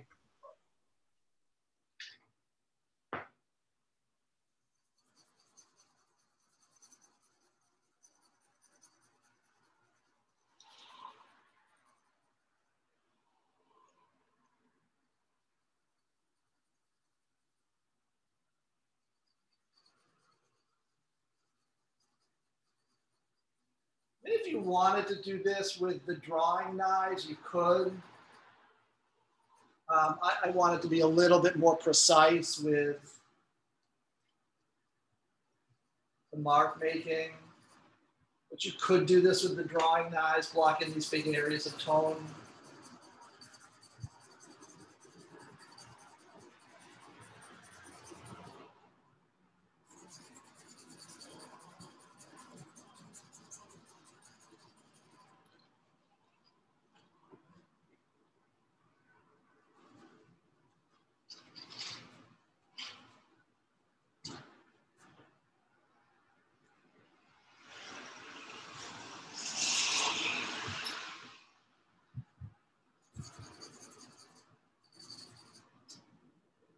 Should be wearing my glasses, so things are a little bit blurry. I feel like they're getting a little bit blurrier as I go on.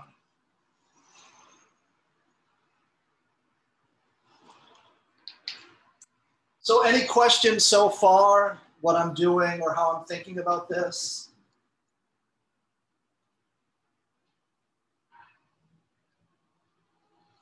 Are you using graphite right now or charcoal? I'm using the charcoal pencil. Okay.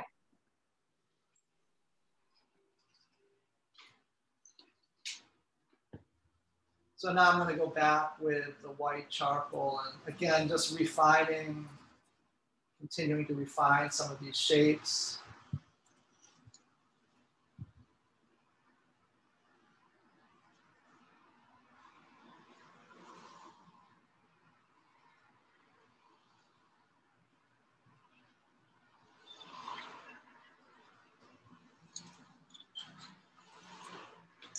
Now, something really important about the eyes.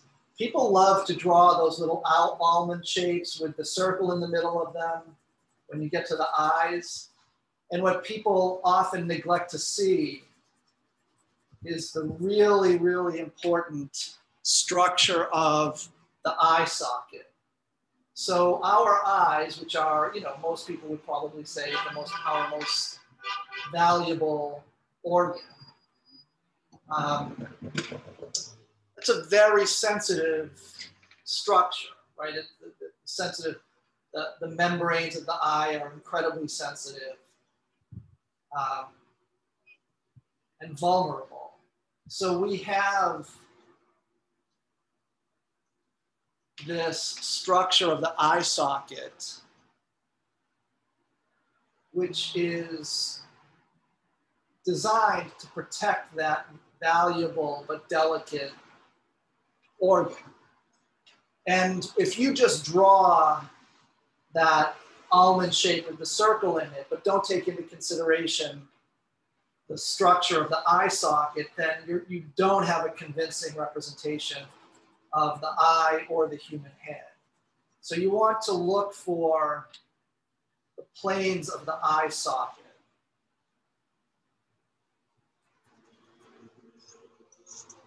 It's that inset, overhanging structure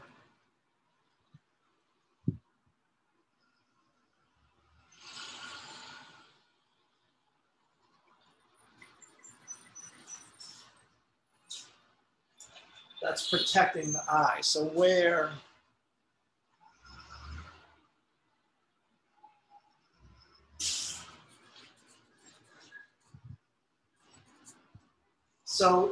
as I'm looking at my head,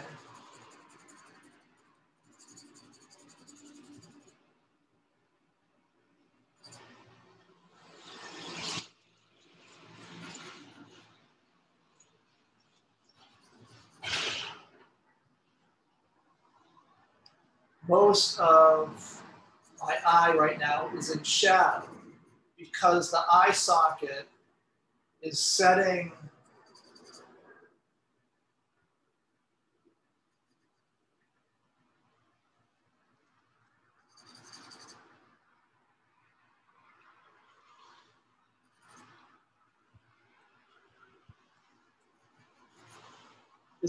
the eye.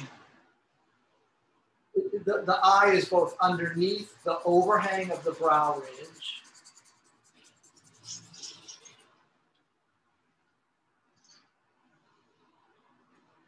and it's set deeper than the prominence of, and it's set deeper than the prominence of the cheekbone, right? And those things are set out from the eye in order to protect the eye. So you want to draw the eye so that you're hyper conscious of the eye socket and not getting thrown off by drawing that almond shape without regard for the eye socket.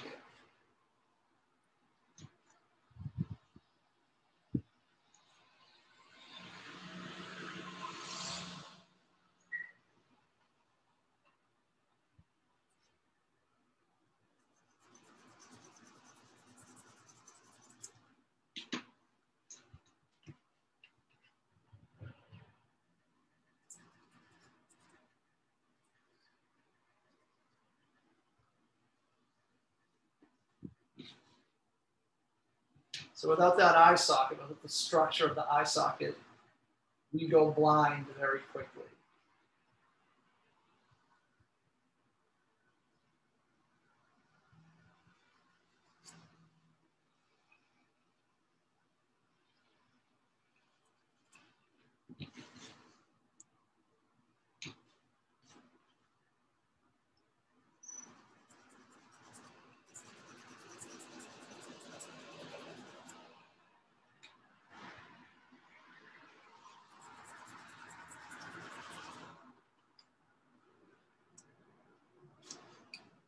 So I'm going to start picking out some of the finer planes that are going to start describing some of the smaller features. So I'm looking at the plane here, the plane of the fold above the lip, right? That fold has a name, I forget what it is.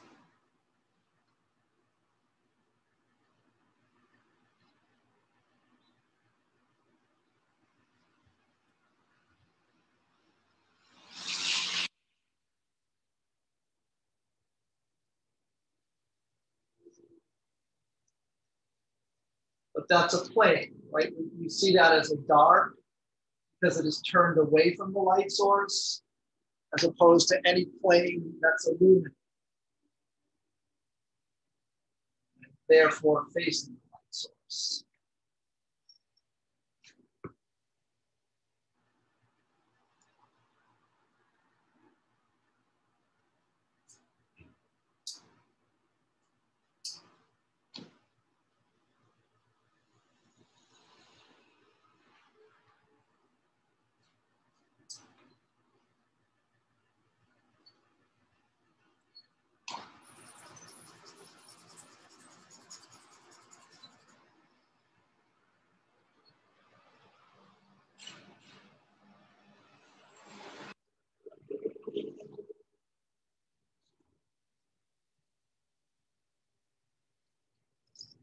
Now, so I have my side plane of the head, I have the shadow plane.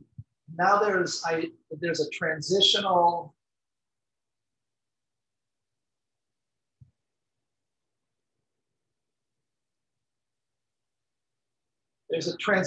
plane here. So it's doing something like this.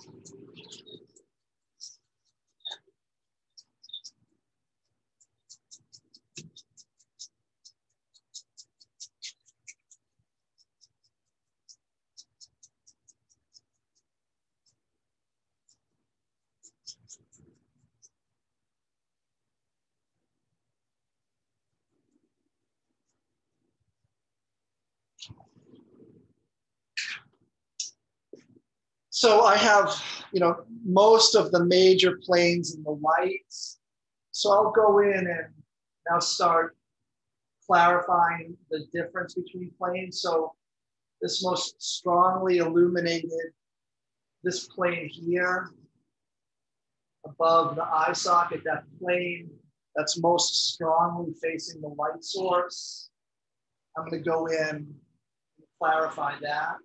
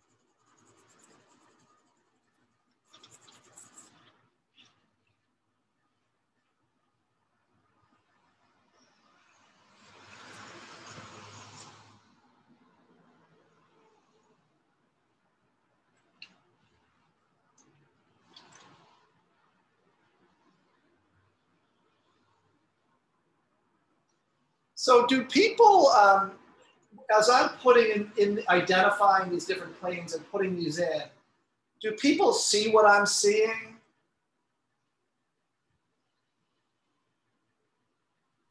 Yes. Okay. So do you feel like you'll be able to see those when you do the drawing yourself? Or seeing whatever version of those you have? Yes. The attempt will be there, but whether or not I'm successful is a totally different story.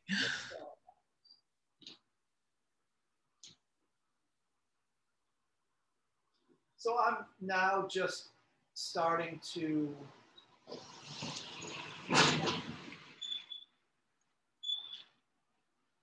refine some of the value relationships between these areas.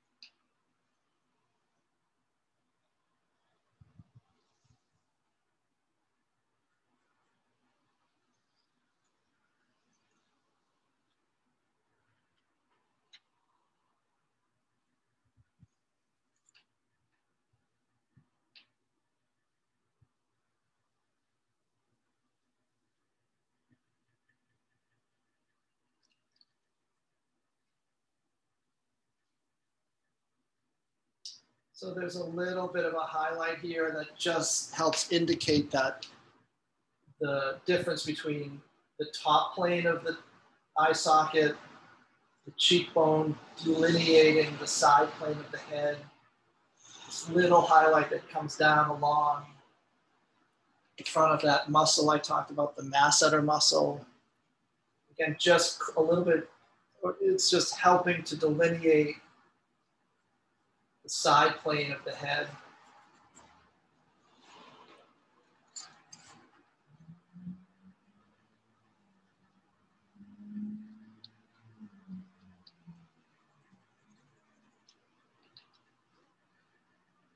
Okay.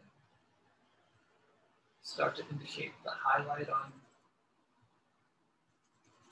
I can indicate the highlight on the nose.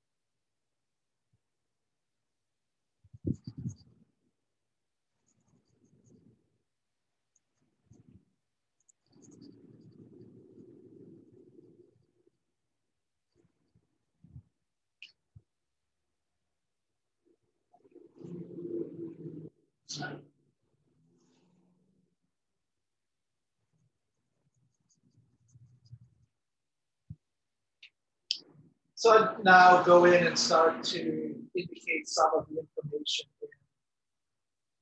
in the shadow side. So the eye socket, the far eye socket is much darker.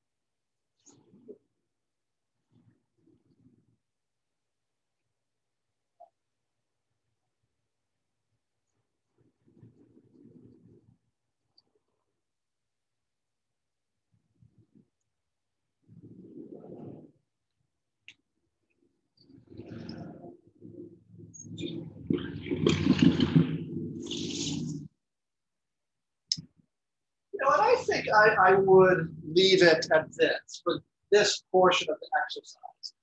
Because people start getting a sense of just carving out some of the big major features or the big major structures just by looking at planes. We can leave it at a state about like this. You could continue if you wanted to more finely articulate some of the smaller features, but you want to treat it as completely a planar approach. Oh, so this is how you want ours to look like? Yeah, you can. The shadows, you don't really have to do detail like in the eyes and stuff. No, don't. Yes, avoid the detail. Just look at the planes. Okay. I want people to see planes, not details at this point. And then we'll eventually figure out how to put the details into the planes. Does that make sense? And that would be for next week?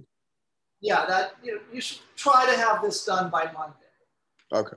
Because then we'll move on to a more organic self-portrait. Right. Okay. Anybody have any questions about any of this? Sorry, go ahead, Sebastian. Go ahead. No, you go. No, you go first. Okay, I was just gonna say, do we start always from the head and then work our way into the neck? Like, what's your best approach for this? You said outline the head first, and then. I want to start with the neck. I don't. Like, how are you able to like proportion it so well? Because I feel like sometimes if I start like, let's say I'm trying to draw a head or something like that, like sometimes like everything fits too small and it looks irregular. That's really, I don't have a silver bullet for that. That's really just practice and looking very carefully at those proportional relationships as we've been doing so far. Right. Measuring, but it's just that's again, just about practice. Okay. I'm sorry I can't give. No, that's all right. That's all right. And then how do you want us to position the mirror again? You said like it has to like expose. Well, you want to have the mirror. So I'm looking straight at my drawing. Right. You want to have the mirror angled so that you really don't have to move anything but your eyes. Right. Both your drawing and the view of yourself that you're drawing. Does that make sense? Yeah. Okay. Thank you. Sorry.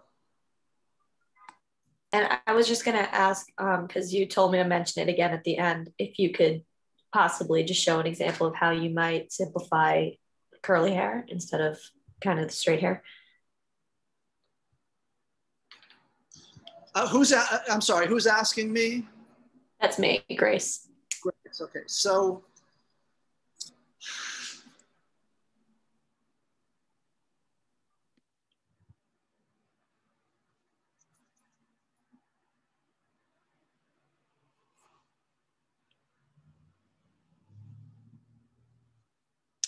just trying to think what's the best way to.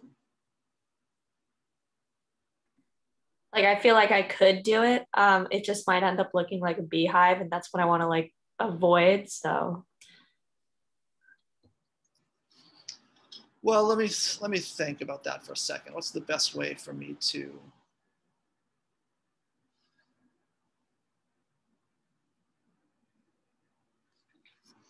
I'm gonna see if I can sort of do this out of my head.